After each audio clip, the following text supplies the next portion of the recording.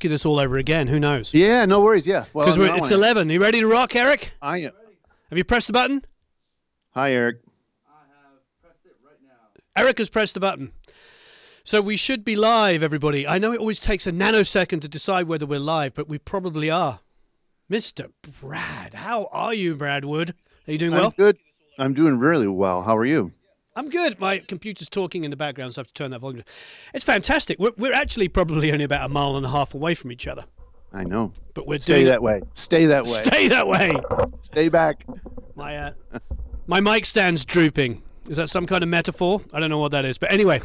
As we get older, it happens. The mic stands. Things start to droop. So how is everything? You good? All things considered, things are really well here. Thank you. How about yourself? I'm good. I mean, you and I both have studios in our vicinity, shall we say. So basically, quite a lot of my life has barely changed. I literally get up in the morning and go into the studio and work. And then I go back and go to sleep. And that's 90% of my life anyway. I'm sure it's pretty much, has it been the same for you?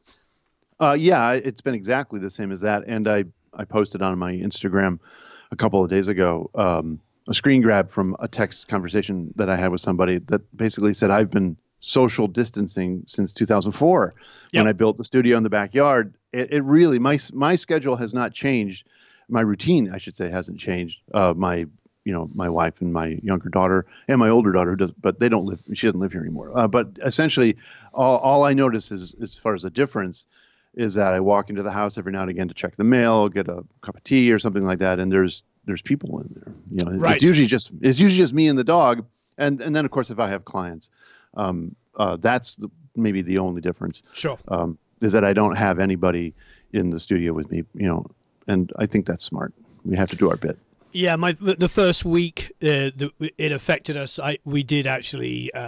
We had a client coming in that week to finish up an album. So that was a little bit of a shame that we couldn't do that, but it is what it is. Hey, there's tons of questions here. Let's go. Yeah, so hi everybody. Hope you're all doing marvelously well. Please ask Brad questions. I'm going to try and scroll back because I know there were so many of you were waiting beforehand. Oh no, really? Yeah, yeah. So Dan Sterling says, "Hi Brad, absolutely love capital letters your work with Me Without You. How do you go about planning an album like Brother Sister where all the songs blend together across the album?" That's a big question. Ooh, that's a big question, and it's a really simple answer. Hi, Dan. Thanks for the question. Me Without You, Brother Sister was the second album that we recorded together, and when they came here for pre-production, which is basically setting up in the studio and start to rehearse the songs with me sitting amongst them, they had already written most of the songs, and I had challenged them to try to track the album in order. So the first song that we recorded would be the first song on the record. The last song that we recorded would be the last song on the record. And then we rehearsed it. We rehearsed it that way for, I don't know, 10 days. And we worked on the arrangements, and that's exactly why it sounds seamless. And there were moments where a song would be ending, I can't remember the name of the song, where they're hitting some hard crashes, and then the last crash goes up a step, and that goes into the next song, the key of the next song. And it's those kinds of moments that we were able to program into the recording. So the reason that album flows that way is because we rehearsed it and they recorded it that way. Well, Dan is a pretty smart cookie that he figured that out, that it must have question. been deliberate. Yeah, really nice. Evan Cordier says, when it comes to building a mix and monitoring the master bus, how loud do you have the drums? Going to the master bus in order to avoid clipping to bring in the other instruments. And he's clarifying. In other words, are the drums touching the compressor limiter on the master, or is the comp lister only really working with the full band unmuted? Oh, I understand that question. Oh, yeah. I think I understand it as well.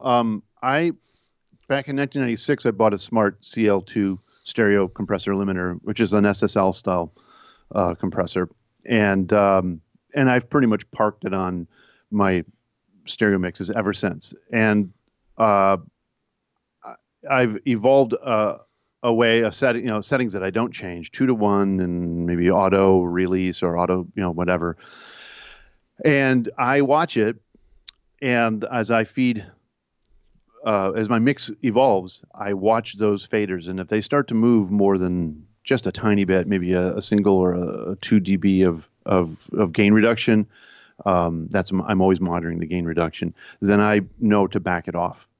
It's just sort of a self check, and it provides glue and all the other things that that we like about master bus compression. But I don't hit it hard, and if I do, then I know to back off.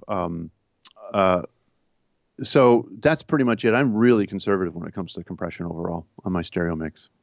Do you find the transients of the drums are the main thing that's triggering it though? The kick and snare transients? No, when to solo. Well, I could take a look right now actually. Yeah. Okay. So yeah. I'm just gonna. I can't show you the C2 compressor. I'm pointing at something that you guys can't see, but I could just turn on the drums for a session I brought up. Great.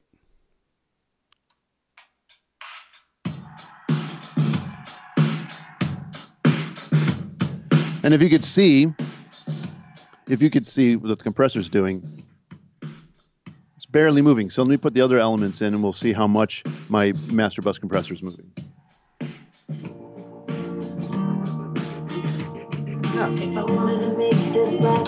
Okay, I can report back to you now. Yeah, no, it's just good. Maybe a half dB of gain reduction, and then when the entire mix is going, that's during the verse, so it'll be louder in the chorus. It seems to be about a dB, but it does seem to be really dependent on the kick drum and the snare drum. But once you get the low end, the bass guitar and other, heavier guitars and stuff like that in there, then it seems to push it another half dB to a dB. Yeah, does that make any sense? Yeah, no, it makes perfect sense. My own experience has been that was one of my biggest challenges for many years, was trying to figure out how to tame the kick and snare transients so that my mixes didn't look like fishtails when I went to mastering. It wasn't all just kick snare, kick snare, kick snare, kick snare with this blob of information in the middle. And that took a while to really, get done really well. Well, and let me ask you, I know we have other questions, but I want to follow up. Like, how did you figure that out? How did you overcome that so it doesn't look like fishtails? Well, I think depending on the genre. This is water. This is water, not vodka. The vodka's on the other side. So yeah. All right, go ahead. Sorry, go ahead. You're pixelated, but we can hear you. So maybe do you have a pixelate button that you hit?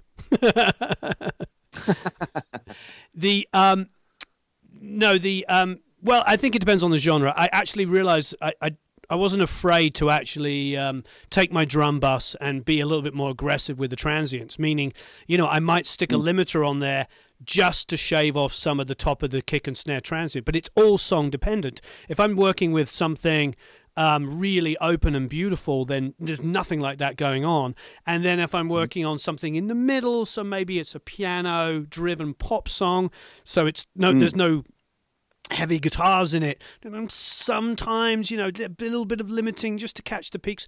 The great thing about digital, as we all know, is you can do look ahead so easily. Something that was so difficult in our analog days, where it would be so difficult to figure out how to do things like that because there wasn't really that many options with look ahead compressors and things.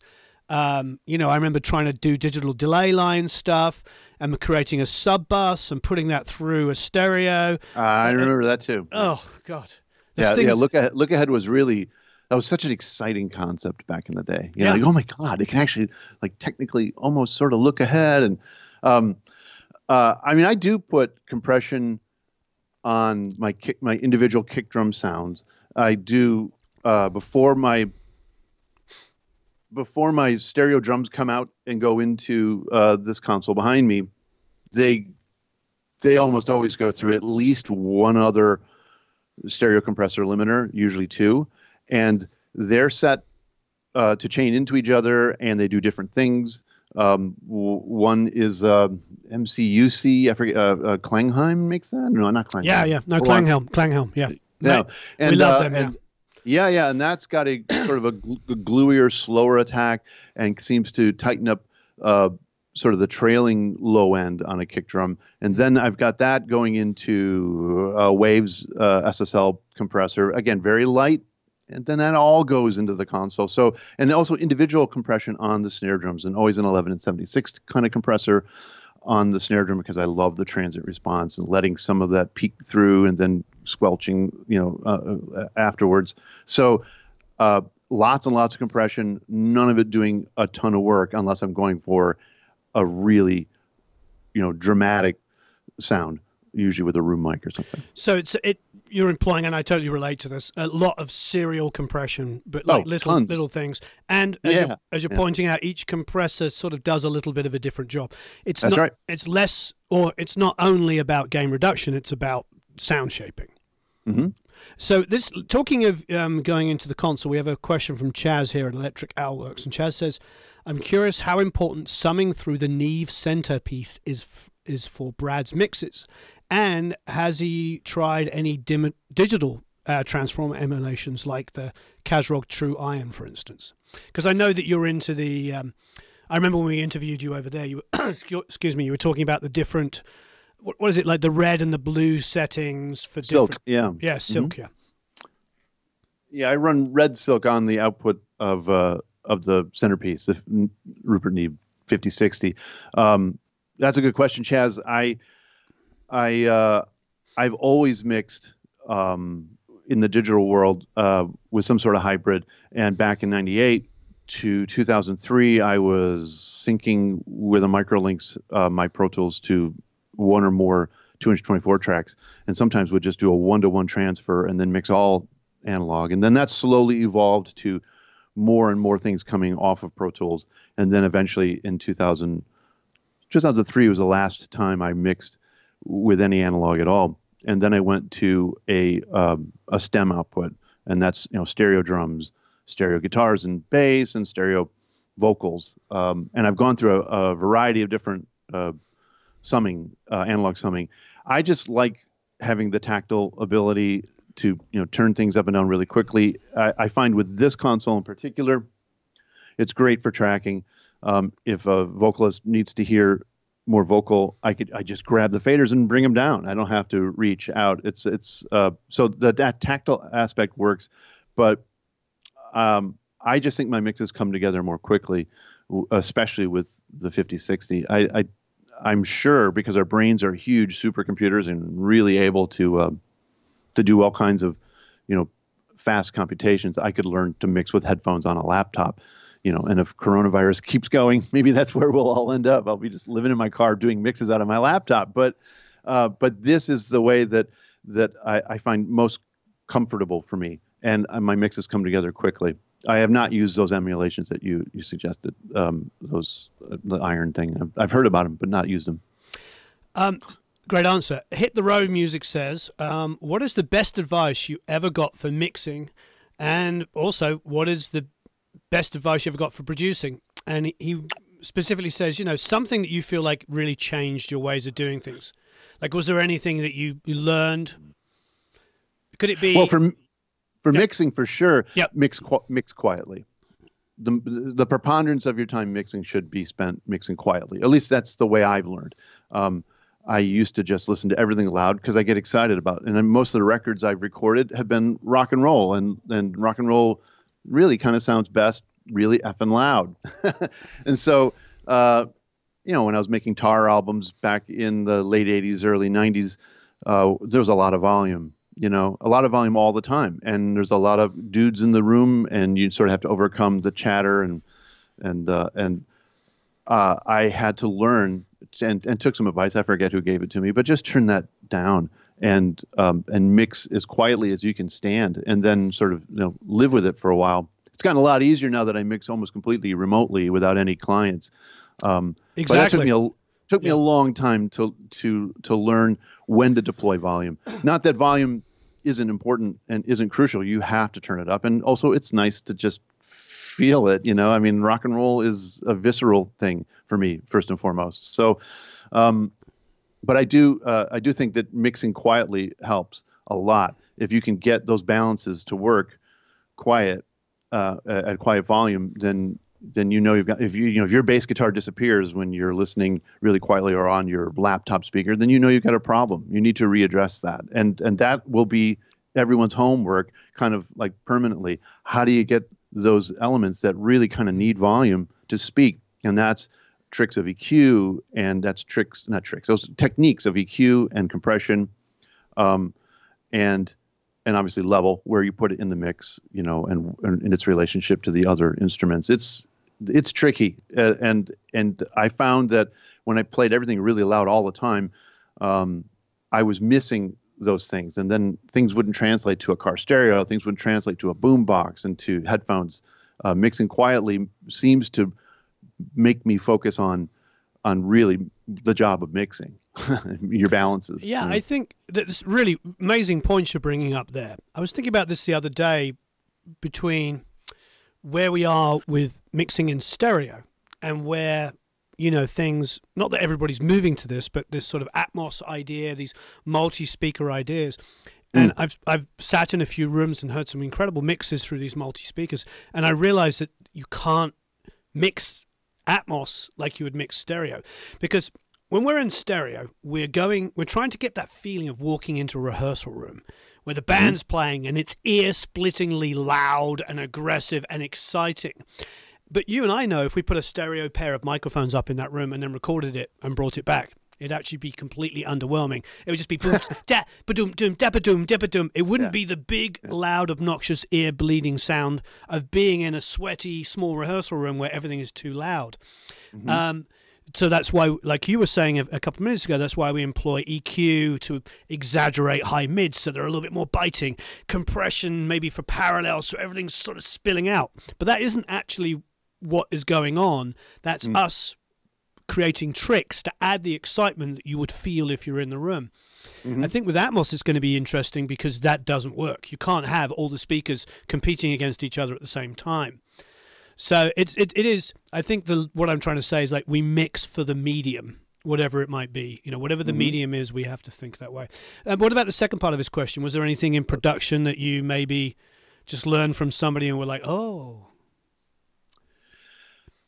Most of my production techniques I've learned myself. I didn't really intern with anyone for any length of time. It was mostly Brian Deck and myself discussing how to produce, and I got to be honest, most of what I've learned came from the benefit of having a really great saxophone teacher. Two of them. One was Ken Stein when I was a kid, and the other one was Steve Duke in college. And the techniques that they taught me about really elemental stuff like tempo, I practiced to a click track from the time, or a metronome, a Franz metronome, from the time I was 10 years old until I got out of college. I mean, that's just how you practiced. You practiced to a metronome, and my sense of time was shaped by that. That's how classical players learn how to play. That's how most jazz players learn how to play. I don't know about now, but we're talking about back in the olden days when I was a kid.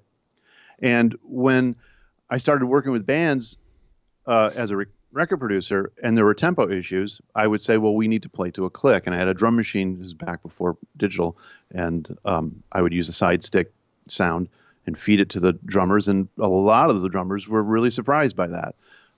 They thought that it was weird and not punk rock and not musical, and I would have to then sell them on the concept that I had early on. Everyone I knew in the jazz and classical world, especially in college, they all had their own metronomes. They carried them in their bags. They took them to the practice spaces. Everyone practiced to a click. And everybody in every jazz combo, jazz ensemble, wind ensemble, orchestra, they all had conductors. And those people were setting the tempo. Tempo, tempo, tempo is really important. Not that you have to play to a click when you're recording, just knowing what you're doing in relation to it and rehearsal. So that's an example of the things that I pulled out of my life as a trained musician to be a decent record producer. And then arrangement, just having a good grasp of what makes a song work in whatever genre you're working with. So if it's hip hop genre, or if it's, country, or if it's, indie rock, say like Me Without You, there are things that all of those genres have that are specific to being successful, and or not, and being familiar with that, and So I don't think I've ever got any record production advice, to be honest. None that I can conjure. I just sort of created my own. And the other thing is I tried to stay in pre-production when I'm first helping come up with the arrangements. I try to stay as I try to get as bored as quickly as possible. So if I sit there and I just listen and there's no singing going on and there's just sort of like drumming and guitar playing happening and there's no hooks happening, there's just sort of dead space, well, then I'll make a mental note or I'll write down something needs to happen here. The idea that you should be handing off like batons in a relay race, something needs to be interesting happening all the time. I try to pretend that I've got ADHD and I just can't be bothered to pay attention for more than 5 seconds at a time. And if something interesting is not happening, then something needs to happen there. That's a systemic problem. These are things that I've sort of just learned and I employ them. So unfortunately, no one really gave me production advice. Not in the time that I could actually have been useful to me when I was young. Right. I was making it up as I went. It's interesting, when somebody who doesn't work in the music industry said, "What is a producer?" I mean, there is no answer. What I always say is a producer, and this is an easier comparison for people. I always go, think of a director. What's a director? A director can be Tim Burton, meaning it's a visual masterpiece. They know exactly. But then I read an interview with Tim Burton maybe 15, 20 years ago, and he said, I wouldn't know a good script if it hit me in the head. So he doesn't direct the actors that much, apparently. But he creates the atmosphere and the illusions and this sense of just beauty that people sort of like involved in this thing, Sure. wrapped in it or whatever the word is. And so that's one style. And then there's other people that are great directors like Ron Howard, who was an actor.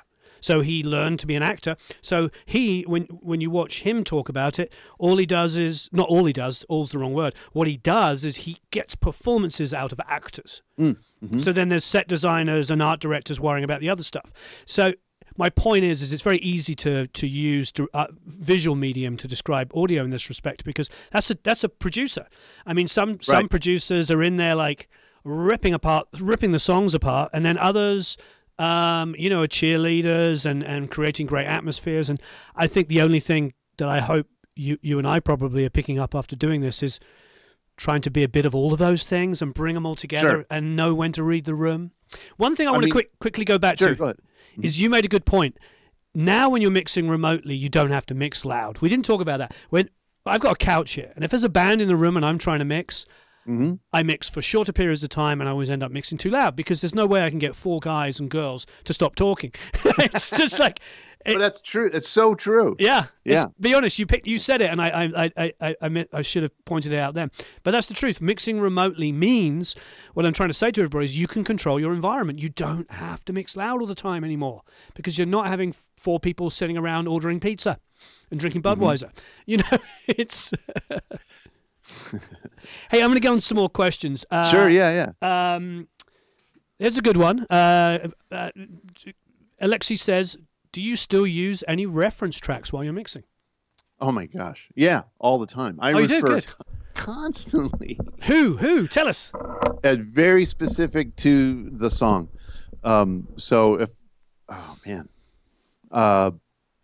Yes, constantly. I mean, it really depends. So the Liz Phair record that I just finished, we're old friends, 29 years in here.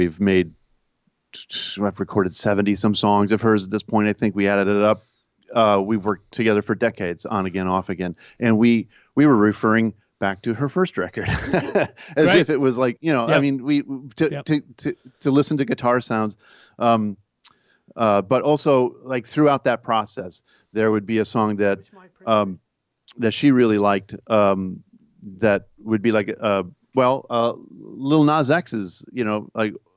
Old Town Road. We refer to that all the time. I was listening specifically to the arrangement. She was trying to gain some vocal ideas behind it.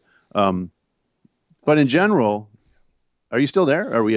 Yeah, I was just distorting a bit, and the mic pre's on. I am. Is it on my side? No, on my side. So I was just asking Eric which one of the mic pre's I am. But when it comes to rock and roll, I gotta say, I got to give it up to Chris Lord-Alge, American Idiot. I mean, that is to me still the gold standard for modern rock that translates to every format that's come before it or after it.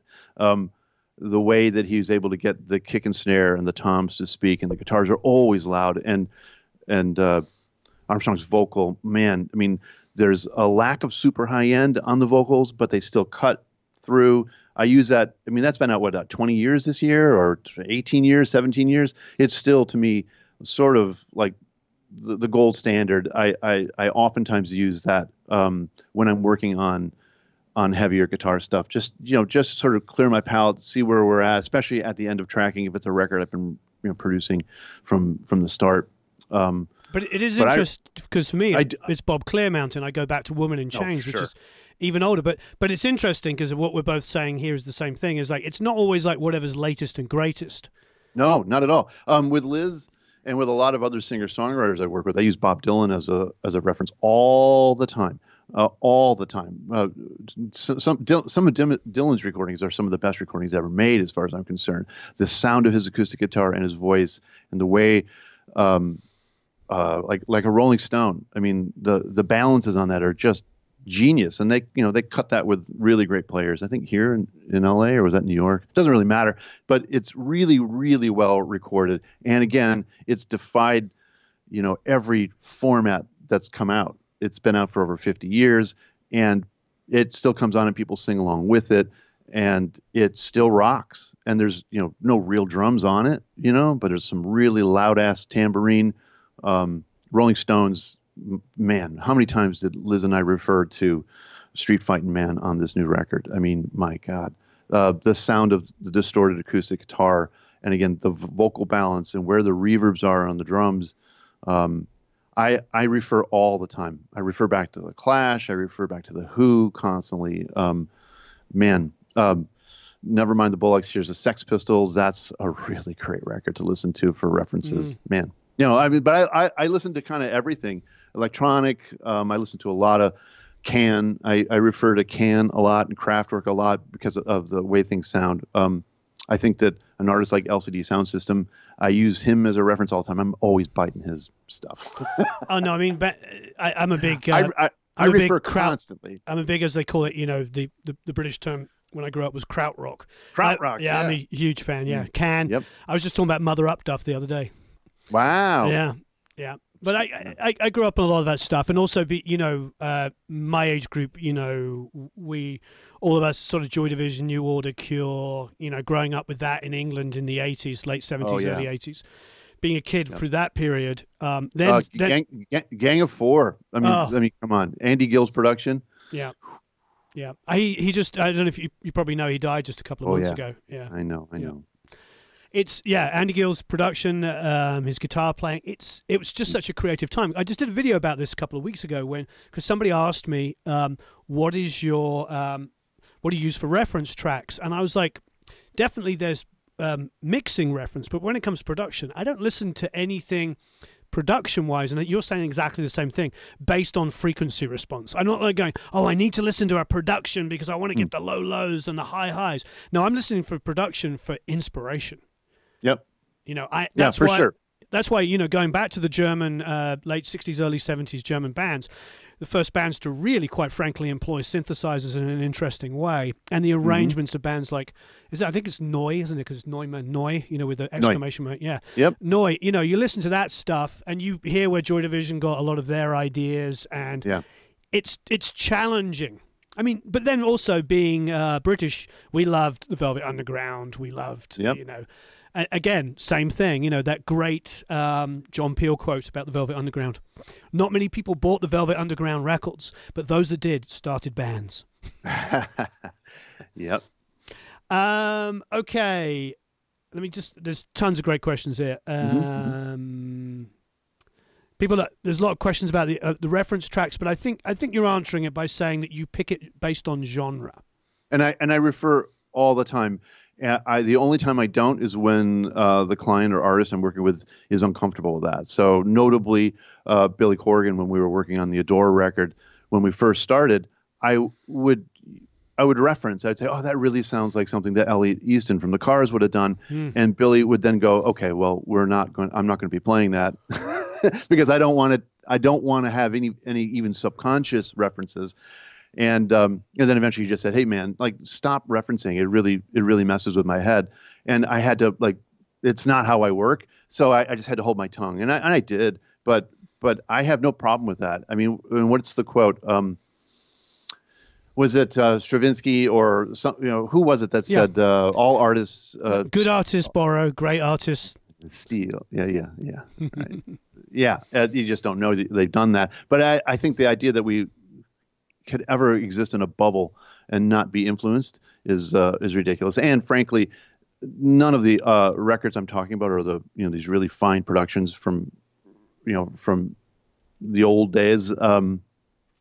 I don't think I could ever. I mean, we can try to mimic it. You're not ever really going to get there. What you're going to come up with is something on your own that'll be unique. But I reference all the time throughout the process, constantly. I can't stop it. It's just how I'm wired, and I don't have any problem with it. But I will hold back on it if it's too much for who I'm working with. Yeah, you're right. It's interesting.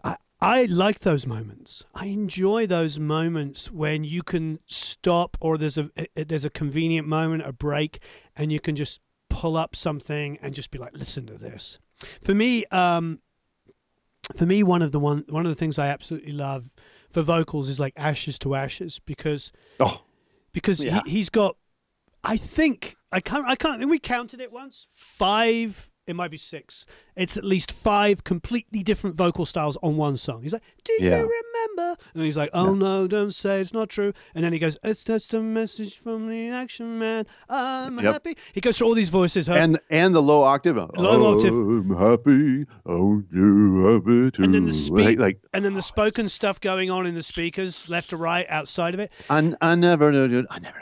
I never knew that. It's so good. He's genius. So I use that all the time because if I'm working with a singer, I don't like to tell singers they're doing anything wrong. I like to, this is quite specific, I like to find the stuff that I love and bring it out. If they just did a whole verse and 2 lines were or 2 words of 1 line were amazing, that's what I talk about. I don't go, "Your verse sucked." I go, "Hey, check out this area here. Wow, listen to the tonality. How did you do that? That's so special." Right. But then what I'll do is I'll play things like Ashes to Ashes because if it's pertinent for exactly the reasons you're talking about, because I can be like, "Hey, listen to what you did here. Listen to what he's done. Look how much you could do more." And so, yeah, I hear you. Plus, didn't we all get into music because we love it? And so the artists that work with us feed off our passion and our love for music. Absolutely, yeah. Sometimes you need to demonstrate that as a record producer or as an engineer. Well, no, if you're hired as an assistant or an engineer, your job is to keep quiet unless asked. But if you're running the show, and people are there entrusting their artwork with to you, I think that it's kind of a smart thing to show that you do have some enthusiasm, because I've learned that, especially with people who are quite a bit younger than I am, and now that I'm 56, everyone's quite a bit younger than me. So, when these folks come in, they kind of want to see the old man still has some fire in his belly, and there's plenty.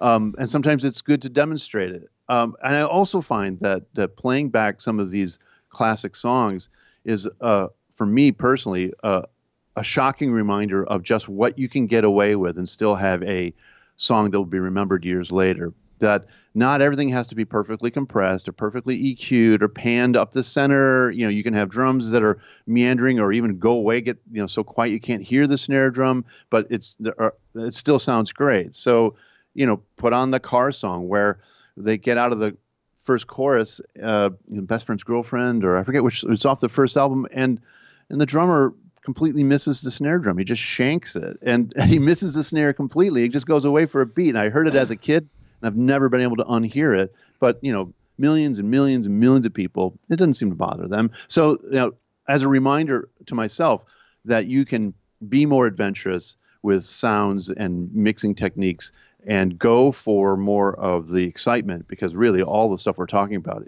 are memorable performances. So, yeah, I've said this 1,000 times, and probably you've heard me say it even in our conversations, but Search and Destroy, when the guitar solo comes in, the first time I ever heard it, I cranked it because I'm listening, and then the guitar solo comes in about probably 9, not exaggerating, 9 dB too loud. I remember taking my headphones off and throwing them across the room because it was so loud, and then getting really excited and putting them back on again. I mean, it was a great experience. Like, whoa, what is that? Yep. It's all wrong in air quotes. That was mixed incorrectly. Yep. Right. So there's more questions. Yeah. There's a lot of like little bits and pieces questions. I'm going to try and pull a lot of them together. Somebody did ask about whether you use summing. Yes, you do. You probably came in a little late. What's the model of the Neve again called that you use? The 5060 centerpiece. Great. And that's just behind you. There it is. Hey. There it is. Are you friends with Jonathan Pines? Yeah? Yeah. Of course. I've known him for a long time. Yeah. Okay. Hey, Jonathan, if you're watching, shout out. Yes, he does use something. And then there's a lot of questions here. I'm going to try and bring in like 5 people's questions into one. Okay. Talking about subtractive EQ versus, I think there's a couple of people sort of saying, and I have an opinion on this, so maybe this is what they mean. Like, are you doing subtractive EQ using something with little personality, but then using boosts with something that adds color, maybe a little bit more than just a EQ? Do you have a philosophy on that, or a thing that you do more or less of? I think that I do just that. I mixing in Pro Tools, I'll if I need to remove a frequency or I'm hearing something sound muddy, instead of brightening it, I'll look to find an offending, cluster of frequencies, and I'll dial up the. I mean, nowadays I can kind of say, oh, that's about 380 hertz. That needs to be cleared out, maybe on a guitar or a kick drum or any kind of instrument where there's some low end information or mid range information, and then I will almost always take that out with McDSP filter bank with a really sharp cue, and I'll just yank out as much as I can, just the frequencies and the surrounding frequencies, and then I'll use plugins that have more character, to roll in some low end or do things like that. And sometimes I'll filter. I'll do like a high pass filter as my first plugin. Right. On something like a kick drum, and I'll roll everything out from 80 hertz down at a 12, minus 12 dB. Just roll that out, and then add it in with a UAD, 1073 channel, because I want to lean into that really nice sound in low end. Yeah, that's interesting. But Bob Horn was telling me a similar thing. I've never tried that. He was talking about doing stuff like that with vocals. He said that I've never tried that. He said that he trashes it out. He narrows a vocal down and then rebuilds it with EQs he likes. I do exactly that. You do? I do it on vocals. I do it on kick drums. I don't really do it on snare drums that I can think of. But what I find is that the high and low pass filters that are on a lot of equipment, whether it's plug-in or hardware, might not be the one that you actually want to use. And like engaging that EQ or that filter doesn't always work the way I want it to. And of course now with digital we can do a lot more with that. So I can put something again a higher low pass, like filter bank, again F2. And the reason I'm saying that because it's a fairly Colin's going to be mad at me for saying this. It's a fairly colorless plugin. And it's pretty surgical. But I go in there and I'll roll out a bunch of the low end, roll off the low end on a kick drum, and then I'll lean into it on the next plugin. I could have, like, if it's like an SSL channel strip, I could have done that with the filters on the channel itself. But really, what it kind of comes down to is it seems like I'm sort of emulating in a more extreme way what analog tape would do, as far as like removing your high end above a certain range, because the signal noise ratio just goes nuts, or maybe lopping off some low end. So yeah, maybe what I'm doing is narrowing down the frequency range low and high, and then again you get to lean into that EQ that does sound so great on the next plugin. No, it's fantastic. It's great knowledge, and yeah, I might try a bit more of that myself. I hadn't really thought about it. No, yeah, that's really great. makes sense though, because you think about a Pultec low end or a Neve 1073 low end. They have a very specific sound. Somebody asked me once about how do you get the AC/DC drum sound, and I was like, just use those EQ points, because if you're talking about Back in Black and Highway to Hell, they were made on consoles that had fixed EQ points. That's right. They wasn't like what we have now. They weren't mixing on SSLs at that point. I think SSLs had just come out in the late 70s. But yeah, the reality is that that 60, 110, 220 on the low and low mids is where you want to hear the boost. You want a kick, go to 60. If you want an American low kick sound, go to 50 on an API. And there's, you know what I mean? It's like, I was just, we did a breakdown. It's coming out in probably next week, Eric, and it's all recorded on the Supertramp API in Indiana. And so I was trying to remember all the EQ points. I was like, wait there. Let's just go and look up a 550. And I go, okay, so it's a 50 boost and a 400 cut on the kick drum. It's just because it's like... That's it. That's all you get. Yeah, but it's a good roadmap, I think, for lots of people if you're trying to get a certain sound. I mean, that is where emulations start to be good. Okay, sorry, I'm waffling on. Let's see if we can find... There's so many great questions here. Trying to pull them all together. People liked our Velvet Underground references and our Krautrock references. Sorry to call it Krautrock. That was just a nickname. It does sound a little demeaning now, doesn't it? Yeah, a little bit. I mean, I called it that forever. But, yeah, we all did. Let's Motoric. We'll call it Motoric. How about that? I mean, all I can tell you is when I went to Berlin last year, I just had a blast. And go to Hansa Studios where they made, Heroes and those great Depeche Mode records and everything. It was awe-inspiring. So the German music of the 70s was, the best. The best. It really was. Yeah. And it's between that and the New York, Detroit, you take New York and Detroit of the late 60s, early 70s, put it together with the German music of the late 60s and 70s, that is new wave and punk rock. That's all we did. That's what all the British did. We just stole from the Germans and the Americans. I appreciate that. We're pretty aware of it.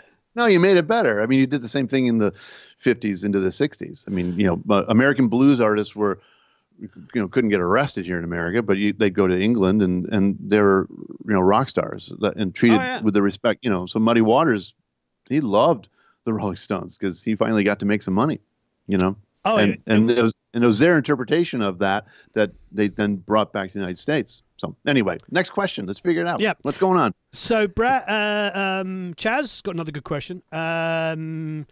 Yeah, because this is an interesting. He said, how do you approach stereo drum beats and loops in a mix? What is your approach to adding energy and excitement to it? And he said, do you ever use mid-side processing on them? Boy, that's a good question. I don't do a lot of mid-side processing. It's a technique that never really took with me. And I've got friends who swear by it and use it all the time. I hate to admit this. I'm really meat and potatoes, like kick and snare up to center. Angus over here, Malcolm's over here, and and vocal and Bon Scott comes up the center, and you've got yourself a rock record.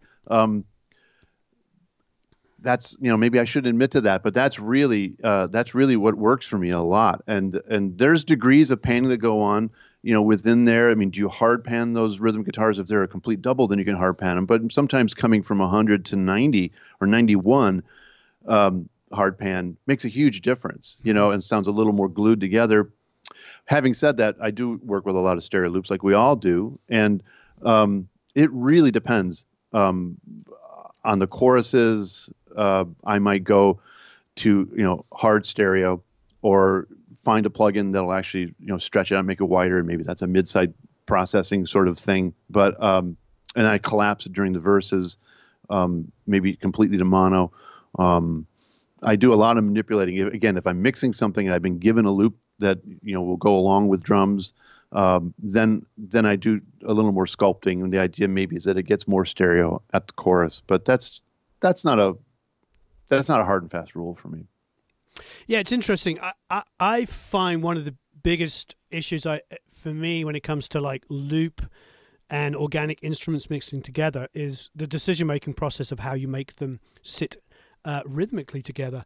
One of the things I still love about early to mid 90s is a Massive Attack and Portishead and stuff is they seem to make that whole world make sense. It just, you listen to anything from that period, Tricky's solo record, you listen to it and you hear all these samples and looped based stuff, into an Akai or and then they're playing guitars with it and singing along with it, and it all makes absolute sense. And now I listen to music and it seems like that's combining those elements. It seems like there's too much either taking your band and editing them tight to the loop, or taking the loop and trying to make it fit with the band. It seems like it's probably more in the production than the mix is what I'm really saying. It's like making sure that if there's a loop, that the band is tracking to it, and there's a groove and there's a feel and there's a responsiveness coming from the loop. I think I understand what you're saying, Chaz. If somebody sends you something like that, trying to make it make sense because they didn't make sense of it in the production is always going to be difficult. And what I have found I like to do is sometimes chop one of those elements up. I much prefer moving a loop to fit a drum kit than making a drum kit fit a loop, to be honest. Yeah, and to that end, for a long time it was recycle. That's what I was using, and I would blow things into, an Akai after having chopped it up in recycle, and sometimes and you can spread it across the MIDI keyboard. I think recycle still exists in Reason, right?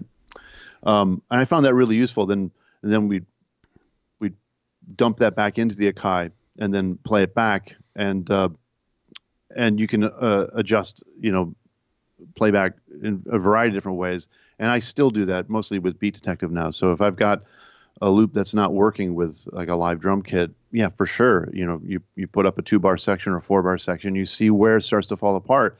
And it might be that loop is just jumping on the snare, and you need to just nudge it over, and that's when that's when you start to slice things up. And I do it in Beat Detective, and it's pretty fast. I did that on this Liz Phair single, Good Side. I was doing that. We were playing to a loop that we found, and then we replaced that loop. I played drums to it, and I wanted to have minimal editing of my drumming because I'm so good.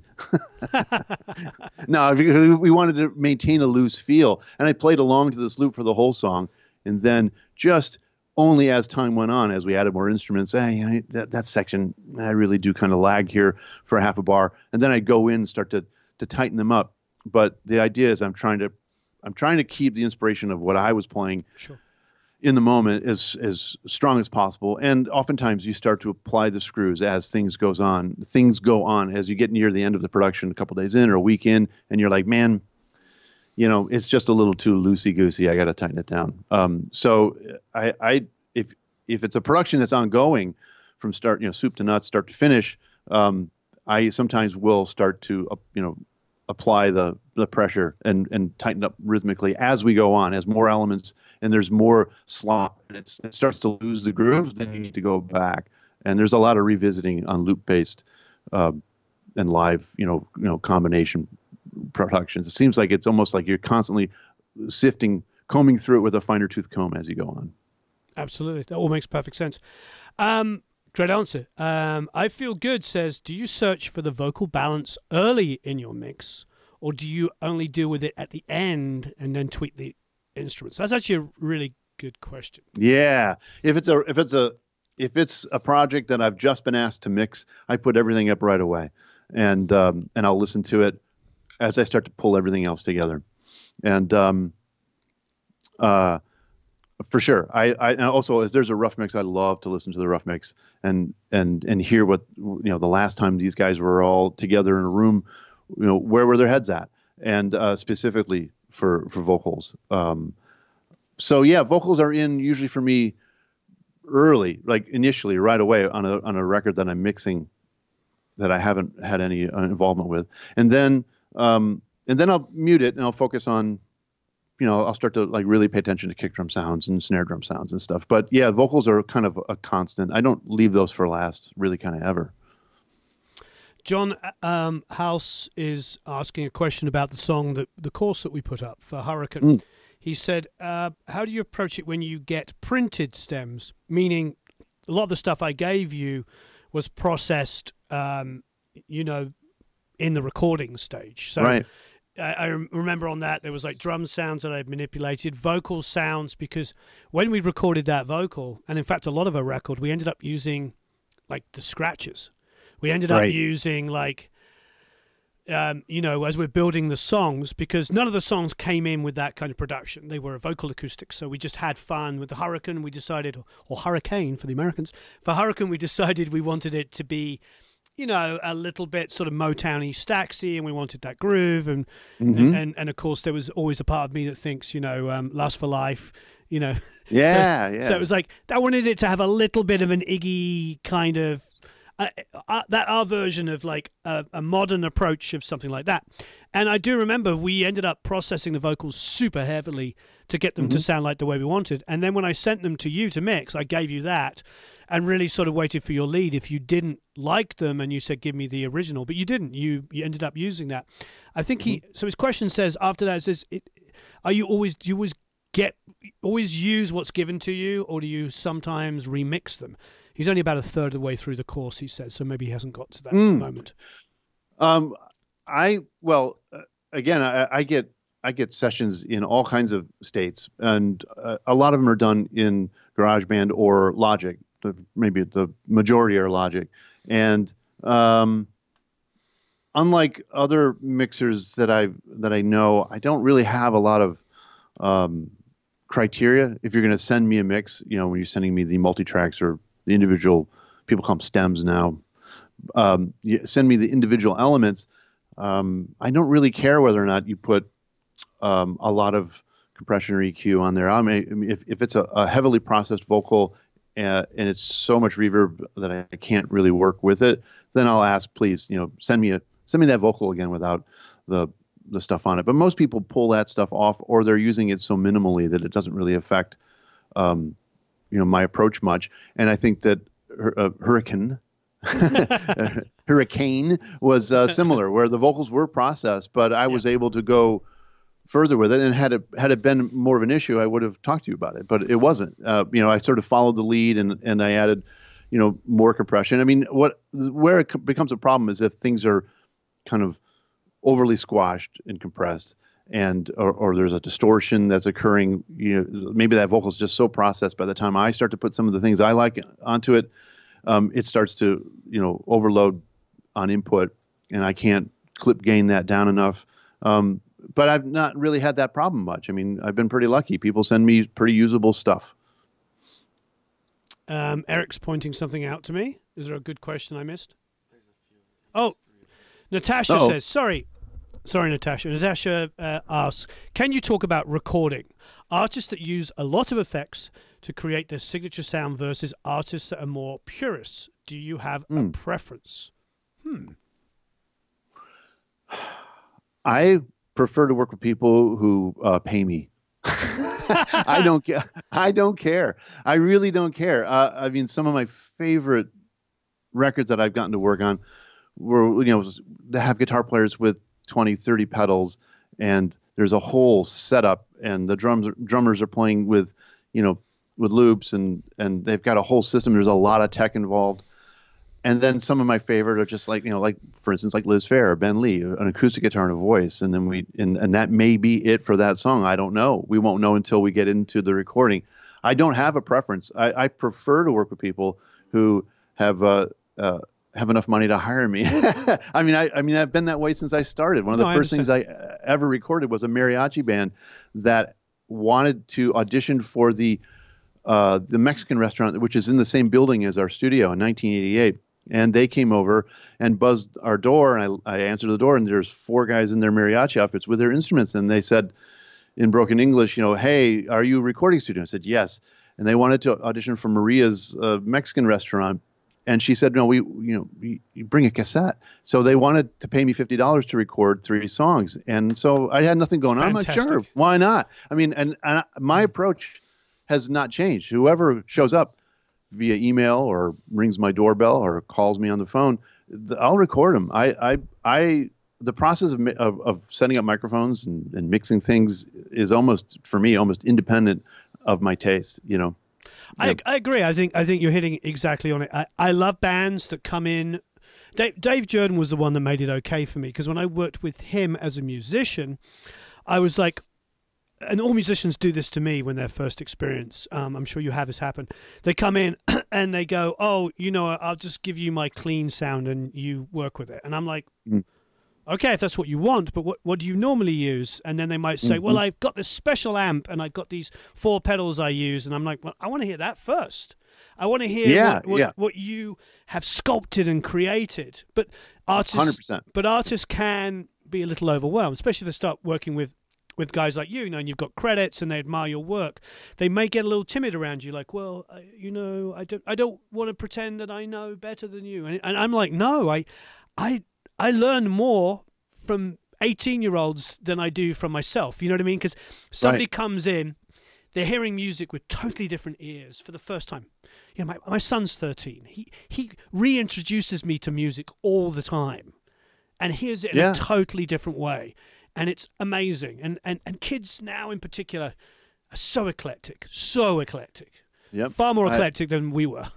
but Natasha, it was Natasha, right? Yes, she asked if I had a preference, and I really don't. I mean, again, singer-songwriters, you're more likely to encounter a voice and a song and some sort of instrument, guitar, piano, some sort of keyboard, and that's usually, and that allows it. you to have some fun. Then you get to have some fun and play instruments. But a band like Touche Amore, those guitar players have, they have their guitars dialed in, they have their sounds dialed in, they have their pedal boards worked out, and they've already hammered a lot of that out.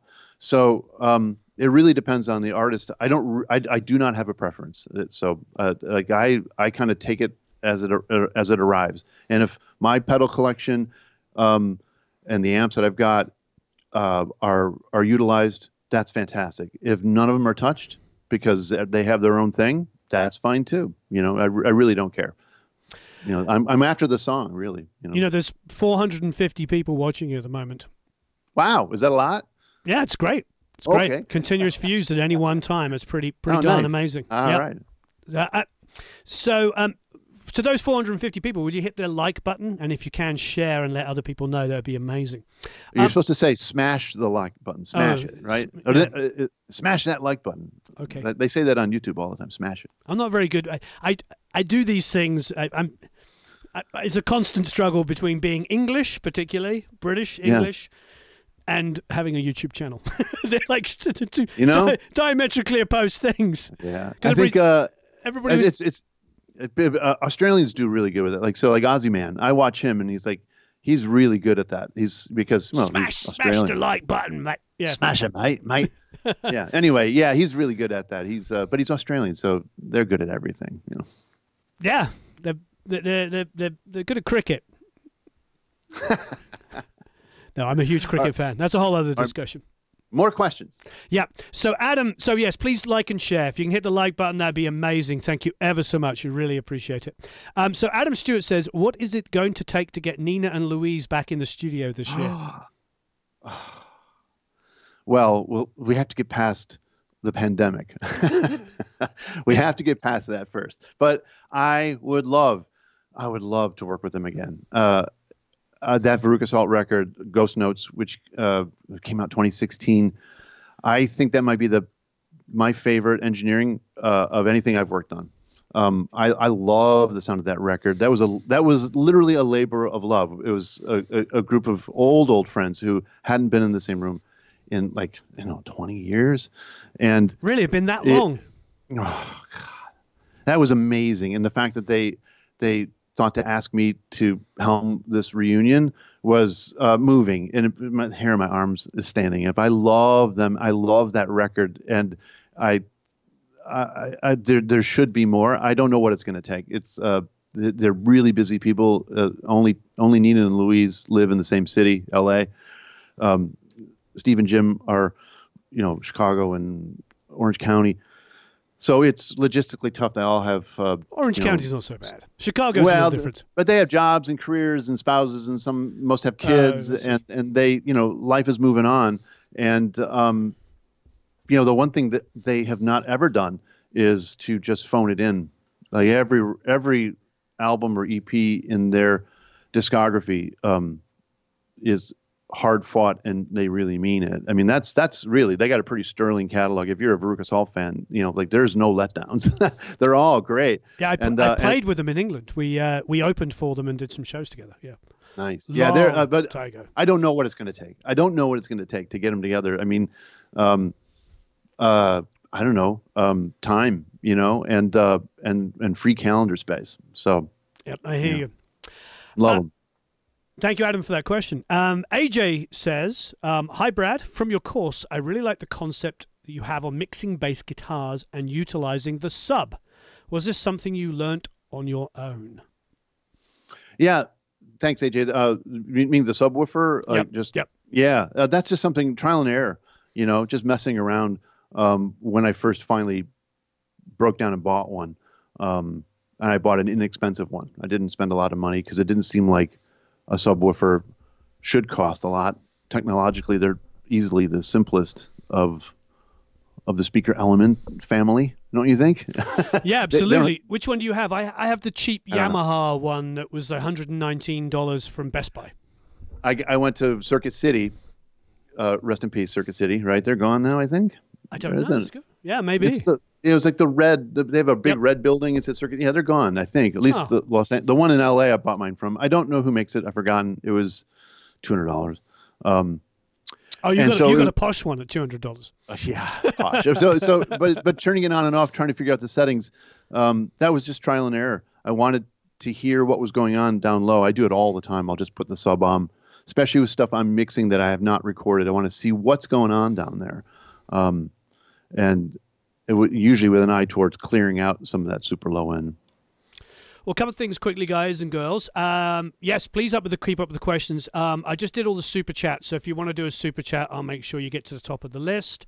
So if you want to hit the super chat, and please like and share. Hit that like button and share this. It's great having all of you here.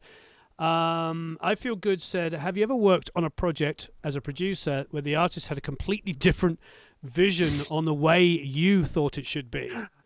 You've got to have done that. Yes. Yes. Are you allowed to say who? Please. Yeah, they've please. I think that I working with Billy Corgan on the Adore sessions, I think that we had initially very sympathetic ideas. We agreed upon the approach to the record, and I think that it was where we finally fell out of sync was in how to accomplish that, and the process of getting to that sound. But we weren't necessarily out of sync with how it was supposed to sound, and the subsequent release that came out like a year later sounds a lot like what we had discussed. So I don't know if I've got. I haven't really, other than the Smashing Pumpkins record, I don't think I've ever been fired off a record. I didn't know that you were fired. Well, I wasn't going to go to Los Angeles with them to record, and he showed up at the house to discuss this, and my wife and I had agreed that I was going to, if he didn't fire me, he was going to, I was going to say I don't want to go, and so he said, okay, so Los Angeles, and he looks at me, and right before I say I don't want to go, he goes, "You're not coming with," and I was like, God damn it, I was gonna quit, but anyway, technically I got fired. So I was let go. I was relieved of my watch, and that's fine. I don't really care. That's how it works. It didn't work out. I'm proud of what we accomplished in the time we worked together, and it's all on there. But the question was a vision aspect. I think you'd have to ask the artist, because I'm pretty malleable. There may be some records but with some bands or artists I've worked with who are like, this is, it hasn't really translated live. I don't know if it's worked out completely. I don't think I'm that pushy of a producer. Like, what this song really needs, Ben Lee, is a bunch of 808, drum programs and a chorus of singing chimpanzees. I don't usually push my agenda production wise much. But having said that, I'm not always aware, because I'm in a pretty privileged position as a record producer, as a white male record producer of a certain age and a certain discography. I think that I express that privilege without knowing. So you'd have to ask specifically the artists, maybe they can chime in and say, yeah, you pushed me into a box that I didn't want to be in. I hope I haven't done that. Is that a weird way to answer? No. That's a great answer. And I think, we have to be very self-aware. I think that's, for those watching here, I think that's the beauty of experience, age and experience, but definitely acquired knowledge, is that you understand your own shortcomings. I try to help a lot of people as they first start, because technology has made it, easy is the wrong word, more available, more accessible to record. I don't like saying the word easier, because that implies that horrible fallacy that everybody used to be a genius and now nobody isn't. And that's just not fair. I think, if anything, there's probably more talent than there ever was, because there's more encouragement. When I was a kid, there was like 5 of us in my town that played guitar, and that was amazing. Now the accessibility is that anybody, if they could play guitar. But anyway, my point is like, not to just rely on the technical aspect. Meaning, when you first start using a DAW, you can make everything tight and in tune. Everything can be perfectly timed and perfectly tuned. As you get more experienced, you realize you know when to back off of those skills that you learn. And that's really... So what you're saying is about being self-aware. It's about going, okay, when I was younger, I probably had these 5 methods I knew how to make a record. And now, 25 years later, I have about 10,000 ways to make a record. And the biggest one is sometimes knowing just when to let go and encourage the artist, rather than just applying my ideas. So I think we're all guilty of that, no matter what our, race, creed, denomination, beliefs are, is that techniques are important, but we have to remember they are purely just techniques. They're not artistry. Yep. That's a very, very deeply intellectual answer, or philosophical answer to a question. Like, sometimes these questions open up a deeper conversation. Definitely. That has more to do with how you relate with people on a one-to-one basis. This is a work relationship ultimately, and I am their employee. But we're also trying to hopefully create art, something that the artist will then have to live with forever. So, Liz Phair brought this up again. I keep using her because I just finished this record, but she was really struck hard, she told me, in 2016 with the death of David Bowie, and then Prince, especially Prince, because it was sudden. And the contrast, she said, between the two artists. The one had time to think about his mortality and infuse his final recording with with that knowledge. And Prince didn't get that, although he was prolific right up until the day he died. But there's no like final Prince album where he knew that his time had come. And she said to me, maybe I shouldn't be saying this, but I'm going to say it anyway. But she had said, her manager had said to her, hey, we all need to think about this. Like, if anytime you're making any kind of art, if it's a book you're writing or if it's an album you're making, are you willing to let this be, if your life comes to an end, unexpectedly, your final say? And it's heavy, but that infused the process of recording this record. She wants every song on this record to count towards her, towards her catalog, to her legacy. And we should always feel that way, right? It's impossible to carry, I think, that kind of intensity all the time. But she hired me to make this record. I am her employee. And just like Billy Corgan was, just like Me Without You, or Sarah Bettens, any singer-songwriter, they hire me with an idea. I want to have something happen with you. At the end of our time as employer-employee, there's supposed to be a finished group of songs. And my job as the employee is to make sure that they're happy with it, because they got to live with it for the rest of their lives, and even beyond that. So, like Liz is thinking about what might happen after she's gone. She's already experienced what it's like to put a record out and have people talk about it for a quarter century, kind of nonstop. She's super fortunate, and she's not complaining about it. But she's still, to this day, wrestling with the legacy of that, knowing that she may be talked about and people making decisions about whether or not she's a good artist or her stuff matters. And she's taking it seriously. She's grabbing it and she's embracing it and she's wrestling with it. And my job as the employee is to just help the artist, whether it's their first time in the studio or like, a couple decades in, to help realize some sort of vision. I mean, yeah, have I made mistakes? Absolutely. But ultimately, I like to think that the vast majority of the albums I've worked on, those artists are happy with those. Career peak. I'm always shooting for the career peak, right? Yeah, you're God, you're opening so many questions up going through my mind because I'm thinking about it. You talk of Bowie. I feel like, yes, I agree with that analogy that he realized he was dying of cancer and he made this work of art. However, I do feel like at any point, if you stopped Bowie's career, because he went into every album pushing boundaries and trying to do something new, that I think he was a very fortunate artist. I don't know many. It's a handful of artists, literally 5 or 6 artists that I would put in that category. Mm-hmm. Yeah, it's pretty tiny for me. So not that there aren't many other great singer, songwriter, bands, whatever you want to say, that create great music, but there's something quite unique about Bowie. Oh, for sure. Yeah. And Prince was, even more prolific than David Bowie, but I would venture to say that he was a little bit indiscriminate with his process. I mean, I don't like the majority of what he put out from like 1997 on.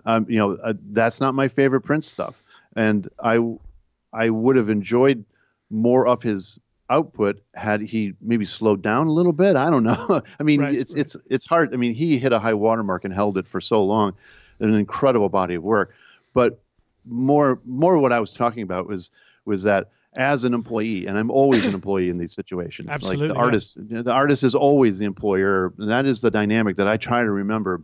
And I'm trying to stay mindful that this may be the only time this artist gets it together, this band makes a record. And so it doesn't matter if these guys are I mean, this is super important to them. Yeah. And it may just be, something that maybe I don't creatively connect with for a variety of reasons. But that is not their problem. My problem is to... Even more so, just to take your point and to exemplify it even more, singers. Because the thing is like I've sung, meaning I've written songs, but I'm not a lead singer. Lead singers, whole different thing. That's your voice. That is your God-given, whatever your beliefs are, but that's your voice. As a guitar player, I can go and play on a funk song, or I can go and play some metal, or I can play some country. I can adapt, and I can be in, and I had been in 10 different bands. I had 5 different record deals in my career and with 3 different bands, so I can adapt, and none of them were the same genre. They were variations maybe, but with a singer, unless you decide you're going to be a rapper next week, the reality is like that's your voice. So it's very you're touching on an incredibly important point of the responsibility we have as producers when somebody walks in that door, especially the singer or a singer, is like, this might be their shot. They don't get that many chances to get themselves out there and have people connect with them. And so, yes, we have to be very, very mindful of that. Very good point. Hey, let's get there's earlier on there was a couple of questions and I forgot about them and I'm going to bring them back up. There was quite a few people asking about the employment of parallel compression. I use it. Yep. Yeah.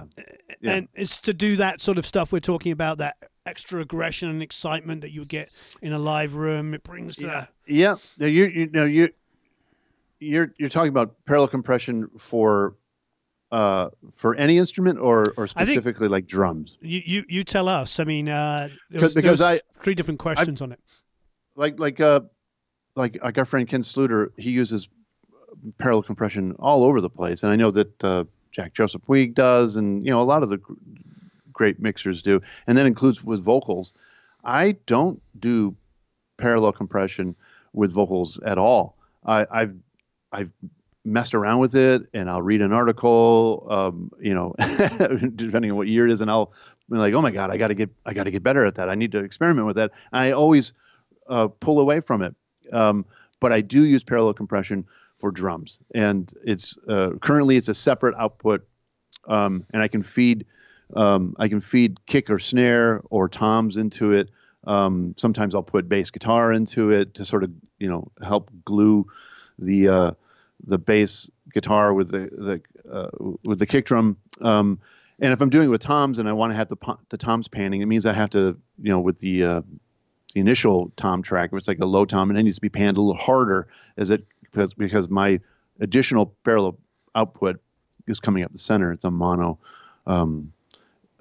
signal, and that goes through a distressor that's just dedicated to whatever comes through output 3 on my, I have stereo drums 1, 2 coming out, stereo percussion, and then I have a mono output coming out of Pro Tools, and that goes straight into a distressor compressor, and I do use it. Yeah, I don't engage it right away.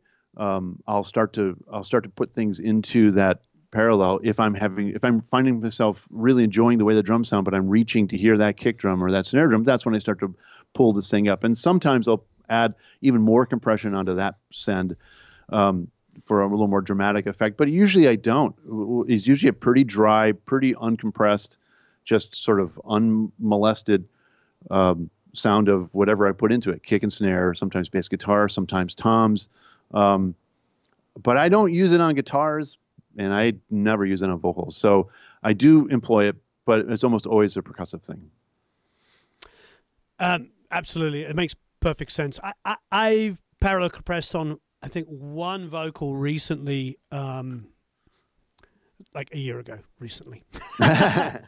And I have tried it. I tend to try and do more of that going in if I'm trying to get that going in. So I hear exactly what you're saying. I Feel Good says, thanks for the answer. It was great. Have you ever faced the fear of giving a mix to an artist that could not be good enough for your taste? How do you deal with it? Sorry, let me read that again. Have you ever faced the fear of giving a mix to artists that could not be good enough for your taste?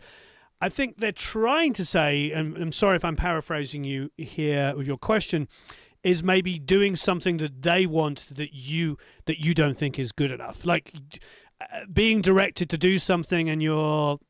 Oh, I think that's that would make sense out of that question. You know what I mean? Sure. I think as I've gotten older and my tastes have evolved, I sometimes am asked to make things sound like where my head was at in 1990 or 1988 or 1995. And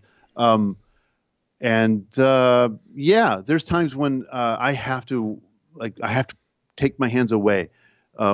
There's, again, this woman, Liz, who I worked with, I'd be sitting like this, working on something, and she must have done it 100 times. She'd walk up behind me and she'd put her hands on my shoulders and she would pull me back she's like, don't touch it. It's perfect. Like, do not add any more of whatever it is that you think you need to add. And yeah, there are times when I send a mix that I know I could have gone further with, but the artist is really feeling this version. There's even, again, I'm going to use Liz because we just finished it and it took us many months to make this record, where she would say, okay, where you've got this mix right now, I don't like nearly as much as the one that the rough mix you sent from 2 months ago. So let's just scrap all that hard work you've just done and reopen the session that was from May 16th. And we'll open that up and you start from there.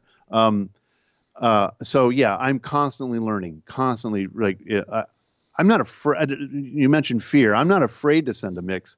Are people going to think that I'm not very good at what I do if this mix comes out this way? I'm not afraid of that because I've had a long career and there's all kinds of records that I've worked on, and I think my production style is all over the map. So some stuff is really sonically pristine and some stuff is really grungy and dirty, and there's levels that I was learning on the job. So and my tastes have changed. So I'm never really afraid to send a mix along, but there are times when I know that I have to stop my obsessive quality. And again, Pro Tools and digital audio workstations allow you to get obsessive in a way that I don't think you could with analog, unless you're like Steely Dan or something, right? So I'm not afraid of it, but there are times when I know I'm sending a mix that I think it's undercooked, but the artist, the client, is loving it. So yeah, I'll do it. It's interesting, yeah, because I understand. I was thinking Mutt Lang, other than Mutt Lang. Oh yeah, Mutt Lang right. in analog was insane, from what I could tell. Yeah, he never held back, and neither did Roy Thomas Baker. I mean, those guys are just geniuses. Yep. But I also that's a style of production that I don't necessarily want to emulate. Right. You know. So DJ Kroji says, he says, at this time where practicing is available to all artists everywhere, would you still waste time fixing the take instead of having it redone, even drums? So I think what he's saying, if I can sort of like wrangle it, I feel like, do you ever go back to somebody and say, look, I can fix this. I can fix what you sent me, but why don't you just replay it? Because it's easier when you're producing, because I feel like one of our jobs is to also educate and help our artists. I love it when an artist comes in and works with me for a few weeks and then leaves like a better musician, a better songwriter. Absolutely. That feels so good. That's different than what he's asking, though, I think. So in the moment, you can that's what I'm saying. How do you employ that when you're mixing? In the moment, when you're just mixing and it's something that's really rough, I've never sent, that I can think of, I've never sent something back saying, hey, look, I can't work with this. I take a perverse pleasure in taking whatever I've been handed and like going, well, now what the hell were they thinking here? You know, like I'll put my, I mean, I'm a sucker for that. I kind of like the basket cases, and I've come across some really rough ones, and I just love the idea of making it sound like, I'm going to find out what it was that you were actually kind of going for. I don't know what this vocal melody was meant to be, but we're going to melodyne the living crap out of this and make it sound great and natural. I enjoy that. I don't think I can't think of a time when I've sent something back saying, hey, try it again. But also it's the puzzle solving aspect of it that I like. I like trying to make sense of it, It's fun. And sometimes you can do really cool stuff. You find out that like maybe even unintentional, a really noisy guitar track that's really almost unusable. And then you find out that if you put it through enough weird boxes and plugins that it turns out into this crazy thing. And you're like, oh my God, this sounds like Public. I mean, this sounds like, who's the guitar player for Public Image Limited? Like this almost like accidentally amazing. Well, some of the best stuff, strangely enough, was Steve Vai. Steve Vai played with Pill. Oh, right.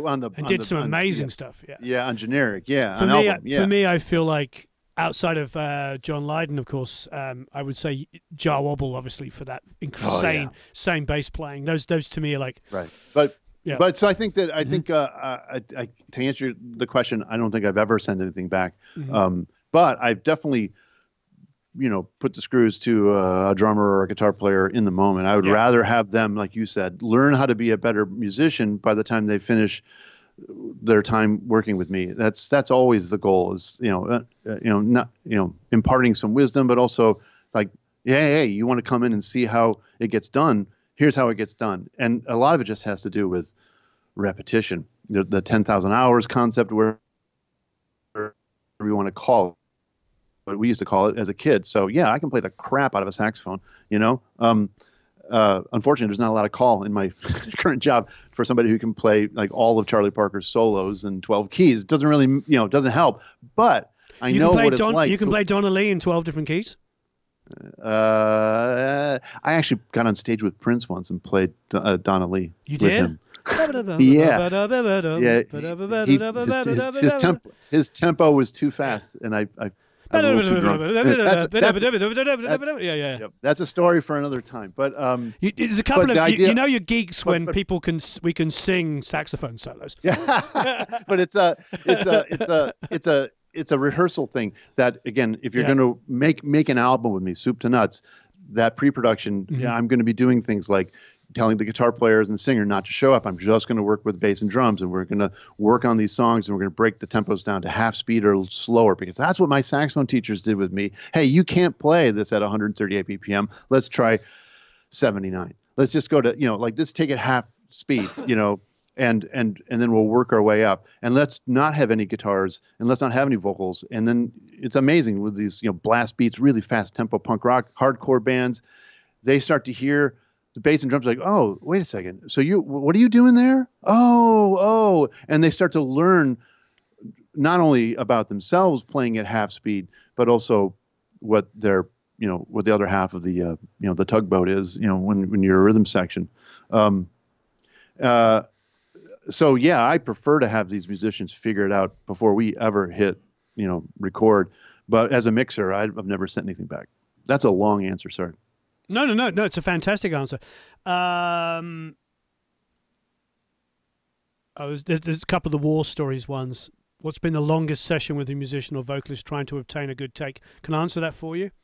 Yeah. Go ahead. Answer it.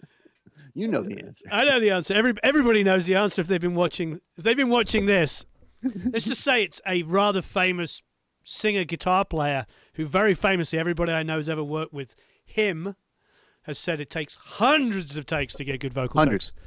Yeah, hundreds. Maybe 230. I think was the that's, you'd have to ask Bjorn Thorsrud. I still have the notes somewhere in a box. I think I did 230 some takes of Billy Corgan singing. Oh, you said his name. The same. No, I don't mind saying it. He would say yeah, Yeah. and we took some real crazy pleasure in trying to make that happen, and it was interesting. It was interesting, and eventually we were comping like, okay, let's take 197 and take 195 and see how they combine. It was wild. It was another way of making a record. There's more than one way. There's hundreds. There's maybe definitely infinite. one way. Yeah. It's like, what's interesting you should say that, because I have this analogy that this phrase that I always use for making records. And I say, listening to the song should sound like you're dressing like a hipster. What I mean by that is, like, how like the guys, we live in LA, so we know a lot. The guys with like the sort of like perfectly imperfect haircut that looks like they just got out of bed, but it's also like the most perfect just got out of bed, with the t-shirt that's like, a 1950s Disneyland t-shirt. Yeah. Perfectly sort of decrepit and sort of rock. Yeah, exactly. Yeah. And basically, I know I know these people. We know them. We know them well, and it's 3 hours of strategically getting the hair and the beard and everything to be waxed just perfectly and perfect. And frankly, all joking aside, that is what our music should sound like. It should sound like it just happens to be brilliant, as opposed to like, oh my God, I can tell just how much work they did to that. I want to put something on and listen to it and go, wow, and have that feeling of just like they just went into a studio and they made this beautiful sounding record. I don't want it to sound like it's a schnizzle ton of work. I want it to I want it. Effortless is the wrong way of explaining it. There's a much better, I'm sure you can come up with a better analogy than me, but do you know what I mean? That's what I want to hear. I want to hear the essence of an artist, and it doesn't matter, is what I'm trying to say, if it took 4 months to get a vocal that sounds like it's just natural. Because it's the Liz record we just did. Again, I'm using this again and again because it's the last big record I've worked on. So and also really unique. She's a singer-songwriter, so it's all about her words, and she edits as she goes. And yeah, I bet we might have tracked, go back to this question, I bet I've tracked on a couple of these songs 40 or 50 complete takes of Liz. And every one of them, when you listen back, when the album finally comes out, and you listen back to it, they all sound really casual. and what would happen is that she would, sing on a Tuesday on a song that we had pieced together on Monday. And then she would come back in a day later and would sit in the chair here in the control room and sing 4 more times, all new lyrics, or maybe all new choruses, or maybe all new melodies. And then go away, do a tour, come back 3 weeks later, and then scrap all of that and do all new again. And eventually, with almost every one of these songs, the final 2 takes were the doubled takes that make up the finished thing. So, there may be 19 or 20 or 30 of her complete vocals, and we're using take 29 and take 30. And then I go in and if there's a little dropped timing thing, fix a little bit, but that's a totally different way of recording, and it involves again, somebody who, as long as I've worked with her, she's always taken advantage of the time in between sessions. So Exile on Guyville took 9 months to make. We weren't working continuously on that. We were working when we had time. And then we really drilled down the last 4 weeks and made that record once the label was secured and we had like a real vision. But she would come in and re-sing a vocal that had been done for 3 months, and it would just be better every time. And she made good use of that time in between. So I don't have any problem with a long vocal session as long as you spread it out over months. I mean, but like a 16-hour day and cutting 200 or 300 vocals of exactly the same, as far as I can tell, that's a little strange. Those are rare. I think that trying like to achieve some sort of spontaneity in the playback is really important. I too don't like to really hear all the blood, sweat, and tears. I mean, occasionally there's an exception, but I like things to sound like they're inspired and they're fresh. I think that's why I love London Calling more than almost any rock record ever made, or maybe it is my most favorite rock record. And so many people it is, and it's 40 years old this year, and I put it on and I still get great enjoyment out of it because they rode that. I think they rode that line between overcooking it and going with initial takes, and that's says a lot about the team that was involved with making that record. It's inspired, and it's sloppy when it needs to be sloppy, and it's tight and punches you in the gut when it needs to do that. You realize you mentioned I think 3 albums now that they have different producers but have the same engineer, and I'm a big fan of it, but unfortunately died a couple of years ago. Bill Price. Yeah, Bill. I mean, probably one of the greatest engineers that ever lived. And yeah, London Calling, Never Mind the Bollocks. For me, the Pretenders' first 2 records. Oh my God. Yeah. And he's the common thread with all of those albums. Yeah, no surprise. And just the one record alone, and take any one of those, and that would be enough to hang your entire career on. If for guys like you and me, he had all of those, and more. But for me, London Calling is the most important record in my career, in my life, really. Rock record. It's number one. It's the thing that. I was a Clash fan already, but sort of just peripherally, but it was the record that cemented it for me. Like, lyrically, these guys are saying important things. I love the energy, and it's all over the map stylistically, but none of it to my ears sounds forced. It all seems like an organic sort of response to how they grew up and where they were living and what they were listening to as kids and as adults. It's just genius, and yeah. Mr. Price, so good. Yeah, I just decided to wiki him, and for those that want to do that, I mean, obviously, he did User Illusion 1 and 2 as well. So he was the engineer. He was the engineer and a mixer on that. We can't. We're all. Not every album's a winner. I really don't like that. No, but really, he engineered that. Yeah, and mixed it. So, but. You understand, like talk about eclectic. It goes back to that whole idea. You know what I mean? Wow. But yeah, he's a who's who. I mean, he's got because he started off in the '60s at Decca and Wessex. He was the chief engineer at Wessex, but I know he was at Decca in the '60s. So I think somebody can correct me. I think it doesn't say on Wikipedia, but I think he did Hey There Delilah. I think he's Yeah, I think he's Tom Jones, big Tom Jones records. Yeah. I know in the '70s the wiki's not very good, but I do know in the '70s a lot of the insane 70s British prog rock that I love. He was an engineer on a lot of those records. So he engineered a ton of prog. I think he's Mott the Hoople. It doesn't say in his thing here, but Nymphs, Waterboys, Jesus and Mary Chain, Sparks, Sex Pistols. I mean, yeah. He's eclectic. I think it speaks to, because a few people have been asking variations on a theme of this question. And the question, and I get asked this personally myself as well, so I'm going to leave this entirely to you. People saying to me, what do you do when you don't like the music, but it's a good payday? I focus on the engineering, making sure that it sounds great. Focus on, the personalities of the people that you're working with.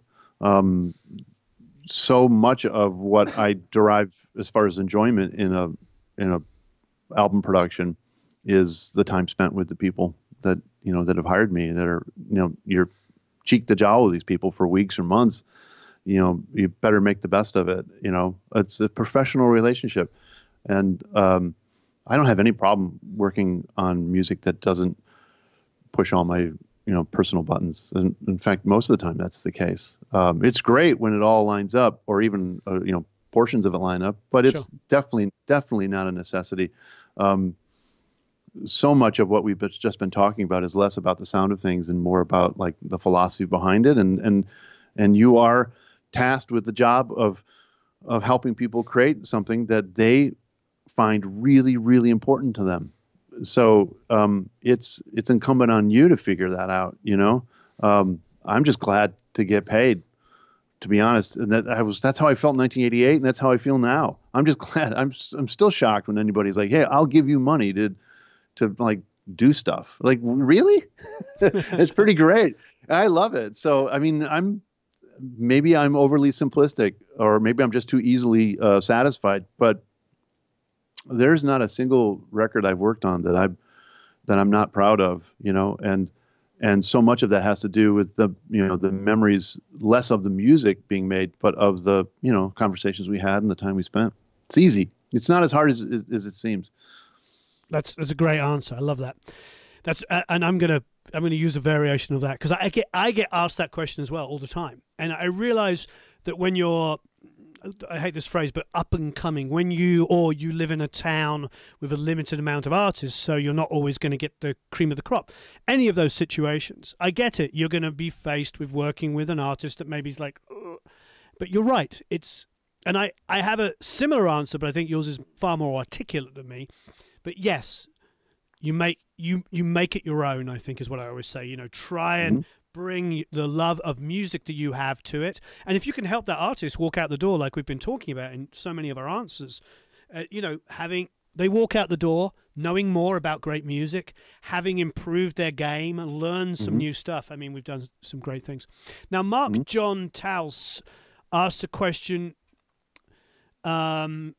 where he's asking about, how many takes you should do. Do you do takes on vocals and then tune them and then come in, do a comp, and then I think it's probably how long's a piece of string? It depends. It's artist dependent. Do you have a methodology that you start with, or do you just go with the flow? I just go with the flow. Are we speaking specifically about vocals? Yeah, vocals, yeah. Well, like you mentioned before, a singer is in a unique situation as opposed to a guitar player, bassist, drummer, whatever. They have a gift that nobody else in the band usually has, and oftentimes it's a gift that is unpolished. And specifically when it comes to technique. So a lot of the singers I've worked with over the years, they arrive with, a great voice, and usually they're writing the lyrics as well. So they're carrying a lot of weight as a co-writer or maybe the songwriter, but they've got a voice that works, and maybe they were just born with that. And, the shape of their head and their sinuses and their lungs and their esophagus, that all combines to make a cool thing that most of the time they don't really have any idea about. They haven't put that 10,000 hours into it. Let's just be honest. Like, you're not born playing guitar, and you're not at 6 years old playing drums, as good as you are when you're 20. And that's because you've sat down and you've learned to play that instrument. Most singers, rock singers, have never learned how to play that instrument. They're born with it. So, where drummers will warm up and they'll hit their sticks before they play, or they might warm their hands up. And guitar players get their fingers going, and they make sure their instruments are tuned. They may have a bad head cold and be sick with pneumonia, but they can still sit in the chair and play their guitar. Singer, that person's voice is so much more dependent on all of those external things, and they don't usually have the benefit of having spent any time really learning how to use their instrument, how to preserve it specifically. So a lot of the artists I work with are shouters or people who are just really kind of just getting into singing, or all of those above, and they're playing in a band that's really loud and they don't get a chance. They got to kind of shout to get above it.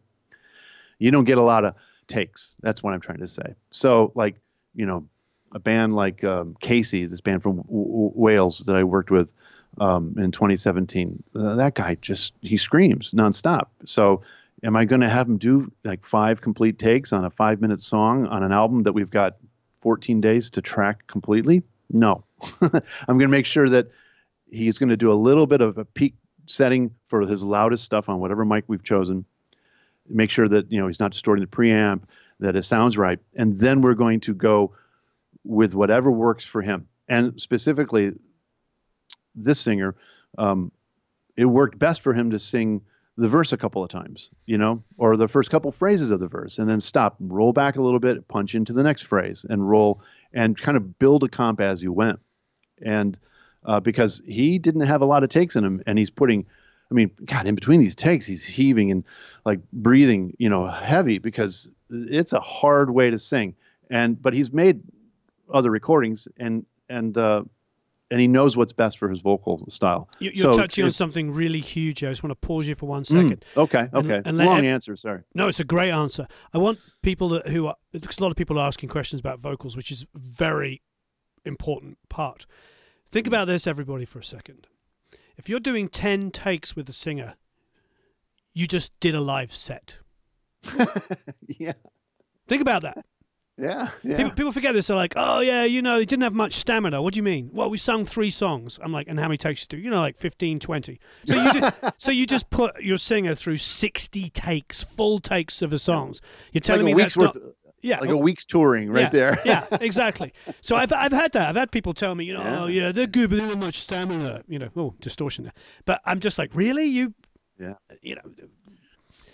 It's something very important for us to think about.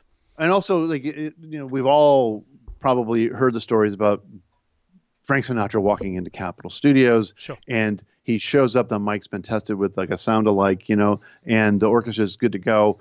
And Nelson Riddle hits, the baton, the downbeat, and Frank walks in, puts down his glass of scotch, and takes his hat off. He sings that thing once, and then he's out the fucking door. Pardon my French. And that's what we'd all like to do.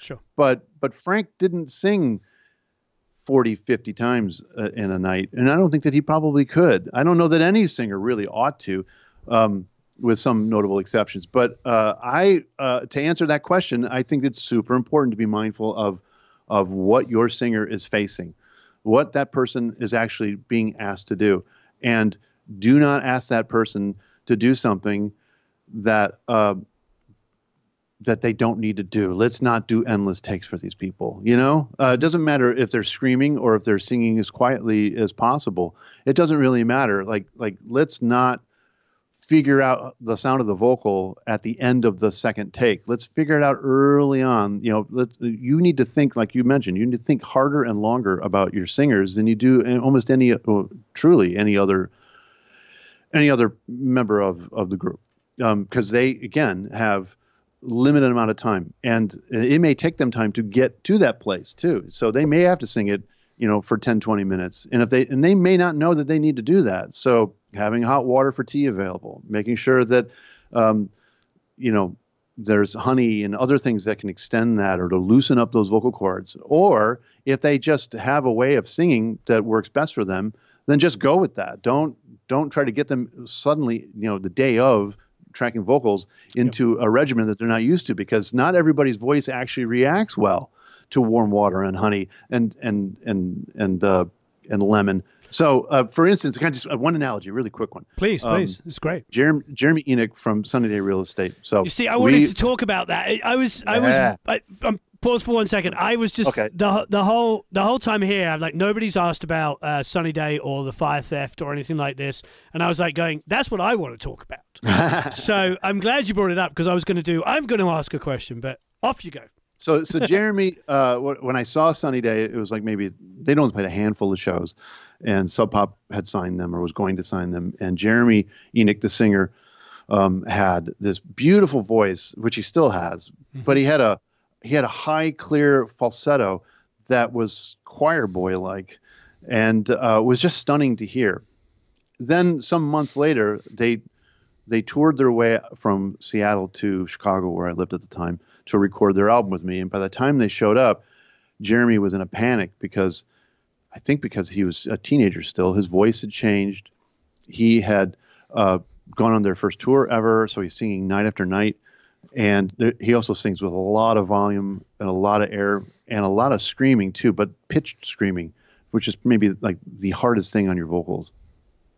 And by the time he arrived, his voice was shot, and he was like talking like this, which is still his talking voice. He talks like this all the time, but he was panicked. So he was a chain smoker. He'd stopped smoking right before he started the tour because I want to have my voice in the best possible places possible. And all this touring is going to help. I'm going to really nail these vocal parts. And by the time he arrived, he had none of those things. He was like, his voice was cracking. He could hardly speak, and he was really distraught. And I'm like, okay, when was the last time? I wasn't like I'm some genius wizard that knew how to make him sing right again, but we're tracking the vocals, or everything but the vocals. We're getting to the point where it's time for him to sing. And I'm like, when was the last time your voice was doing what it was when it was in a good place? It was like 2 months ago. And what were you doing then? Were you smoking? Yes. I'm like, okay, let's get him a pack of cigarettes and go out and start smoking again. Like whatever you were doing before you started to fix things, go back to that. Like long term, we got to figure out a way for you to have a career, because you can't tour and do what you're doing and have it work. And also you've hit, puberty or something. Like that. All these things are at play, but we have a record to finish. So let's go back to the last time. He smoked a bunch of cigarettes because he was, he chain smoked back in those days, and it did help, because that was what his body had acclimated to. And that's, I'm not advocating smoking, but I'm just saying, be mindful that whatever routine is working for your singer, maintain it. If that singer is struggling before you get there, then help out. But there are ways to maintain a voice that might get a little raw after a couple takes. But again, don't make your singers do stuff because you're not ready, or you're not thinking about what it is that they got to do. And don't think that you got to do a start to finish take. That's the only real way to make a vocal sound great. You may have to do it in pieces if this is a screamer. Max Bemis from Say Anything, same thing. That guy had to sing on 28 or 29 songs, and he shouts his head off. If you ever listen to any of that stuff, like he's constantly screaming, but he'd gone to a vocal coach by the time I got to work with him, and he learned how to get that same effect without all the volume, without rushing all that air past those tightened vocal cords. So he could kind of do it kind of at will, and it was great. What a pleasure that was to discover that this guy had finally taken the reins of his vocal career, his instrument, and learned how to maintain that. And everybody I'm talking about, including Jeremy Enoch, has learned how to do that now. So Jeremy can sing anything, anytime. Well, he'll never have that. When he did Diary, he was what, 19 or 20? He was young. He doesn't have the songs on Diary don't have the same vocal approach. I mean, we changed things because he no longer had that range, and he's never going to have it again. He hasn't, since he's been an adult, but he's deepened and extended this rich, lower, almost baritone voice. I mean, he's just an amazing singer. And I'm glad that he took the challenge that he had and found his way through it. And that's the voice that we've been hearing now, for decades. So it is something that it's incumbent on every singer to figure that out. But as a producer and engineer, you're not always, very rarely have I been the beneficiary of that. Usually they learn it in the process of making the record. And then if you get to work with them again, then they're like, oh yeah, now I can sing the crap out of that stuff. No worries now. But people blowing their voices out happened to me all the time when I was younger, and I didn't know as much as I know now about how to help a singer get to where he or she needs to get. I'm a huge Sunny Day fan. I think if anybody watching doesn't know that album Diary, go and get it. And also the Fire Theft actually is, I had met you, what year was Fire Theft? 2003, 4? When was it? We finished it in 2003. It came out 4 or 5, I think. Yeah. Maybe 2005, I think. No, we finished it in 2004, excuse me. Started in 2001, we were supposed to start the week of 9/11. And of course, we had to postpone. So it had an inauspicious beginning. And I think it came out either '04 or '05.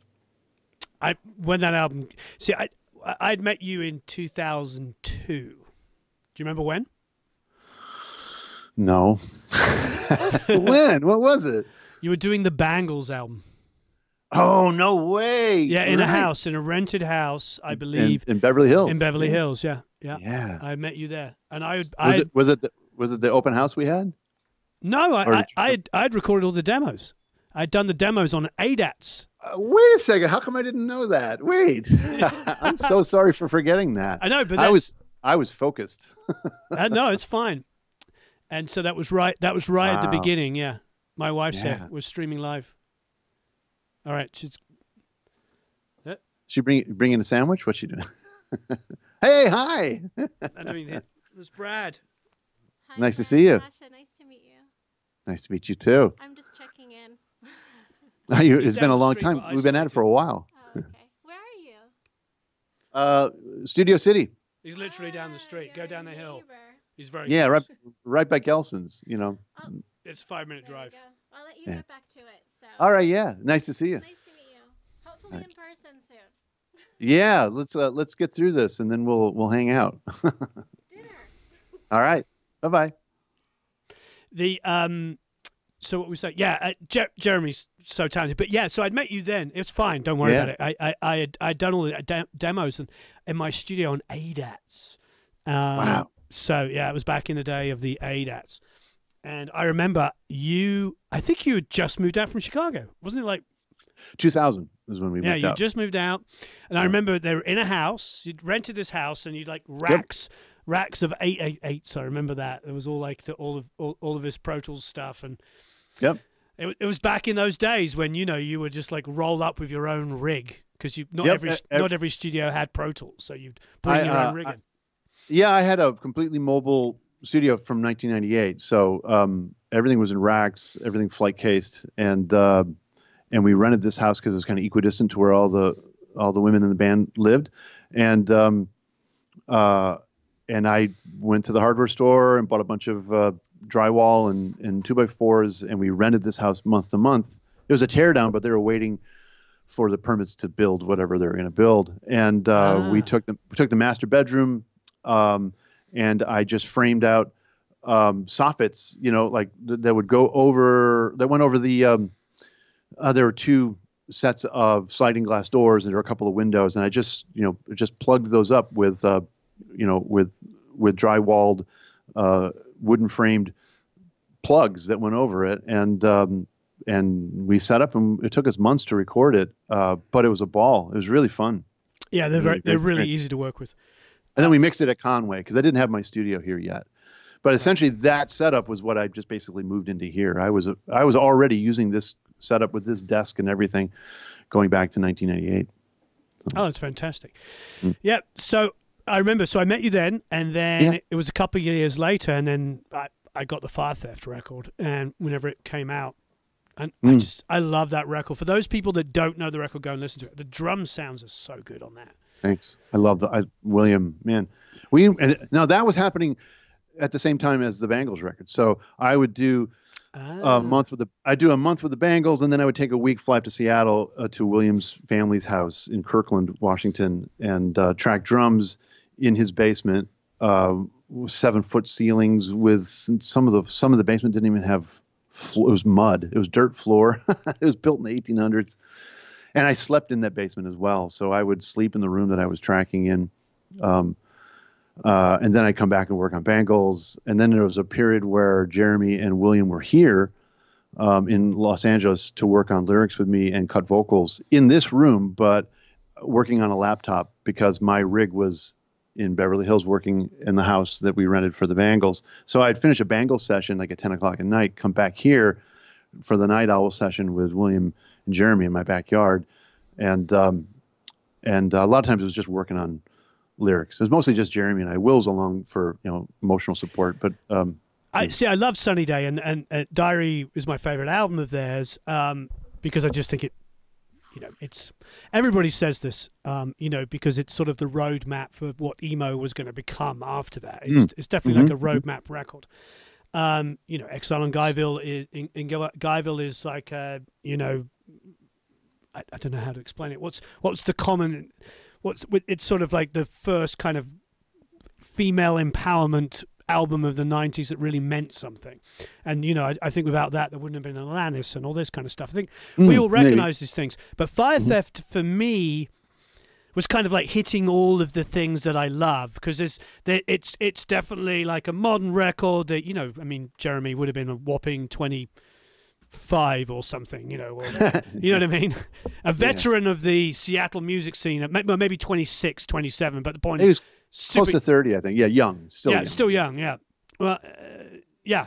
I mean, he's only 45 now, and if you're doing it in 2003, I've been 27. Crazy. 27. Wow. Okay, yeah, you're right. Yeah, so 27 years old making this record, but they were veterans of the Seattle scene, and half the band had obviously gone off and joined the Foo Fighters famously, and we all know those stories.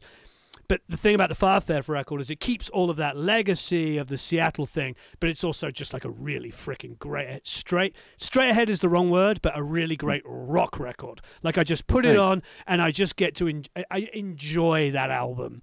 It's some. Do you know?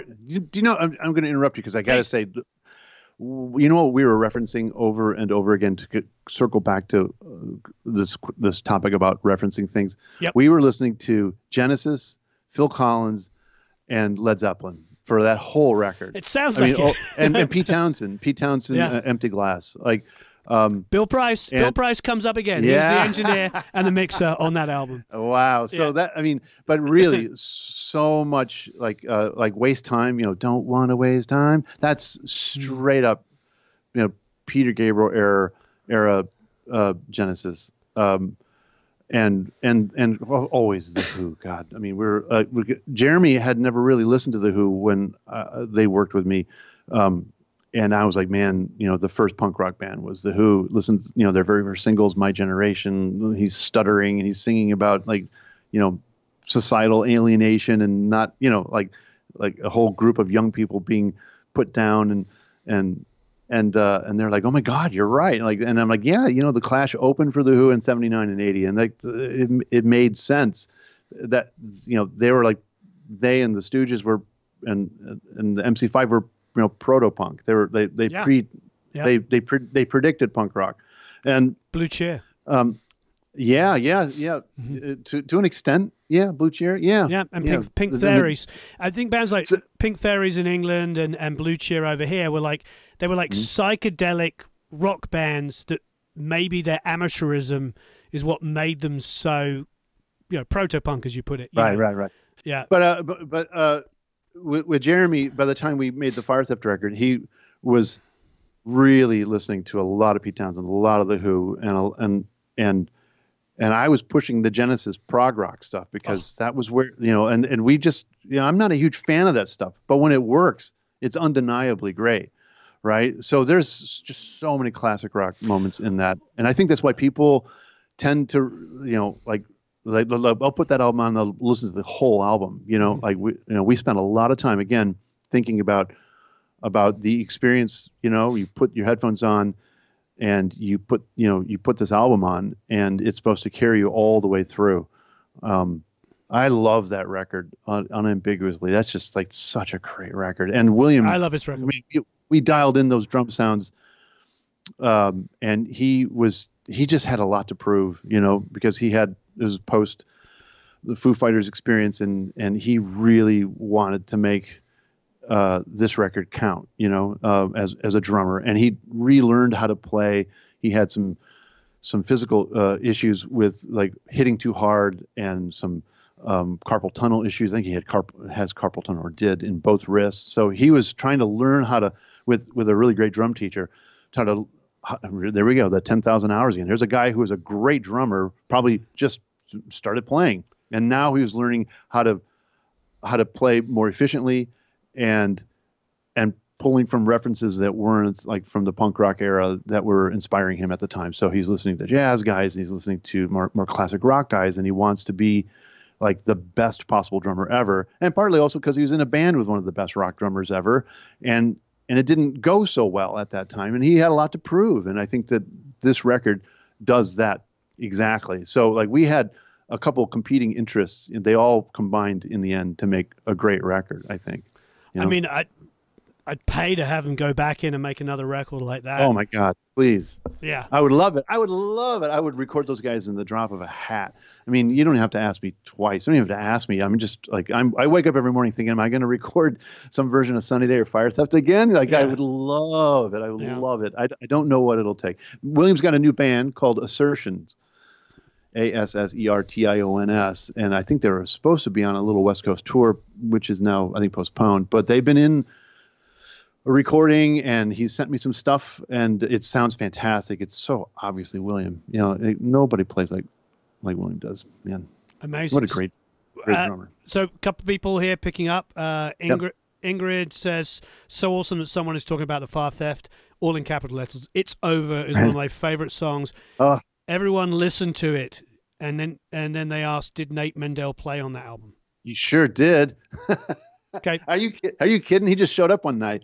We were in the Williams family house, like the old house that they all, grandma and grandpa lived in and stuff. And Will was there with his girlfriend at the time, living there, and Jeremy was living there. I'm down in the basement, and we're rehearsing. And I'd come upstairs to get, go to the bathroom or something. And then there's like a knock at the door. And I go to the door. It's like 10 o'clock at night. And I open it up. And it's Nate. He's like, hey, man, how you doing? I'm like, oh, my God, I haven't seen you in years. And he had heard from a friend of a friend. Everybody is trying to always get those guys back together again. So I can't imagine, like, if he's hanging out in Seattle for more than like a day, somebody's going to like get word like, hey, Nate's in town. Will and Jeremy need to get together, because everyone wants the Sunny Day to always reform, always. It's like, so yeah, he just wandered by, and they're like, oh, hey man, and like they hung out for a while, and I quietly went and took my bass and put it back in its case, because I was supposed to be the bass player on that stuff, and it was really obvious that I am not going to be playing bass on this project. I was happy to relinquish my like 2-day long stint as the bass player for the Fire Theft. But then next day he showed up with his basses and off to the races. Nobody plays bass like him, man. Like, he was the bass parts on that record. Everything. Those are some of my all-time favorite musicians, and they're all doing, except for Dan, who wasn't, a part of that project, who's also, he brings his own amazing guitar playing and his vocal style to Fire Theft or to Sunny Day. But like, man, it was so great to hear these guys playing together again. It was really great. Really, really great. Well, I hope they do something again soon. I hope you get to do it. And maybe I can come down and assist for a couple of days or something. Oh, yeah, come on. Pull out the ADATs. Those were the days. Those were the days. Woo! Well, this has been absolutely amazing. A good couple of hours of your time. I really appreciate it. Thanks, everybody, for joining us here. Please leave a whole bunch of comments and questions below the video. Once this goes off, just come and comment. If we didn't touch on the questions, please feel free to ask them. Maybe I'll throw Brad under the bus and he can go in see some questions. So keep with the good questions. It's been wonderful. Please hit that like. What is it again? Smash the like. Smash it. Smash that like button. Yeah. Smash that like button. See, Brad asked you to do it, not me. And Warren, I want to interrupt you for a second. I want to thank you. I want to thank you for what you do with the program, and like you're consistent. You're hard at work at it, and you're imparting a lot of useful information and knowledge and some wisdom, and most importantly to me, a great attitude about the about the craft of making records. You've got a really good attitude about it, and that's really appreciated. Thanks. That's so kind of you. I really appreciate it. I think we are blessed, guys like us, that we grew up at a time, sort of the Generation X time. It's so lucky. So we're surrounded by it. So we got to look back. Like neither of us probably remember Led Zeppelin except for maybe in through the Outdoor Coda period. Mm-hmm. But we got to look back at that. We got to look back at the 60s. But then we're right slap bang in the middle, late 70s through 80s, when all of these insane bands just like poured in all this different stuff. And we are so blessed. It's like a great connection that we have. Yep. Ability to be able to connect all these different styles and love of artistic freedom and great songwriting and musicianship, and that I know you're the same as me. We believe it can all exist together. There's no right way or wrong way. So I appreciate what you're saying, but I think it's born out of just a genuine love for music and making music and, of course, recording music. We're very lucky. Thank you. You've been so amazing. And thanks so much for having me. You and I could talk for hours because we have so many of the same musical tastes. I think so, yeah. Amazing. And the Fire Theft, everybody, I know that's the place to end. Check out the new single from can you play it again? Oh, Liz. Yeah, Liz Phair's new single. Check it. It's called, I was trying to remember the name. Good Side is the single. The album's called Soberish, and we just finished it. So Soberish. It's it'll be out sometime. I mean, everything is in a little bit of flux because of the pandemic, but I think the plan is for it to come out late spring or summer. Don't hold me to that, but it's a great record. I'm so proud of it, and that's a great album. Boy, I can't wait for people to hear it. So we'll all be sitting around. Maybe we'll all be sitting around by ourselves with our headphones on, with nothing better than to listen to the new Liz Phair record. One of the upsides is I'm doing more listening to music for pleasure. For sure, me too. It's really weird. I thought that maybe because I don't really get to watch Netflix that much, and sometimes I've got a couple of screens. Sometimes I'll put something on in the background while I'm writing emails to my brain, and that's now all being replaced by only music. I have this playlist I've created, and I'm calling it Everything. It's my Everything playlist. And it's sort of pretty much mirrors what you and I talked about. It starts with King Crimson, goes into Queen, Kate Bush, Genesis, The Cure, Joy Division. It's Bowie, Killing Joke, Hatfield in the North for anybody who really wants to know their 70s. Wow. Roxy Music, more Joy Division, Depeche Mode, more Kate Bush. Share that. Yeah. Are you going to share that playlist? You got to do that. Eno. But then I got Steely Dan, then back to Bowie, then back to The Cure, The Forest. It's just to me, it's like, I'm like, wow, this is like this eclectic love of just, great. Anyway, you're amazing. Thank you for all of your time. Okay. Please smash the like button, as Brad would say. And I will share the playlist. I keep adding to it, though. And Chris says, what? Listening to music for pleasure? Unheard of. Yeah. Unheard of. All right, guys. Thank you so much. Thanks ever so much. Bye-bye. Thanks. Bye.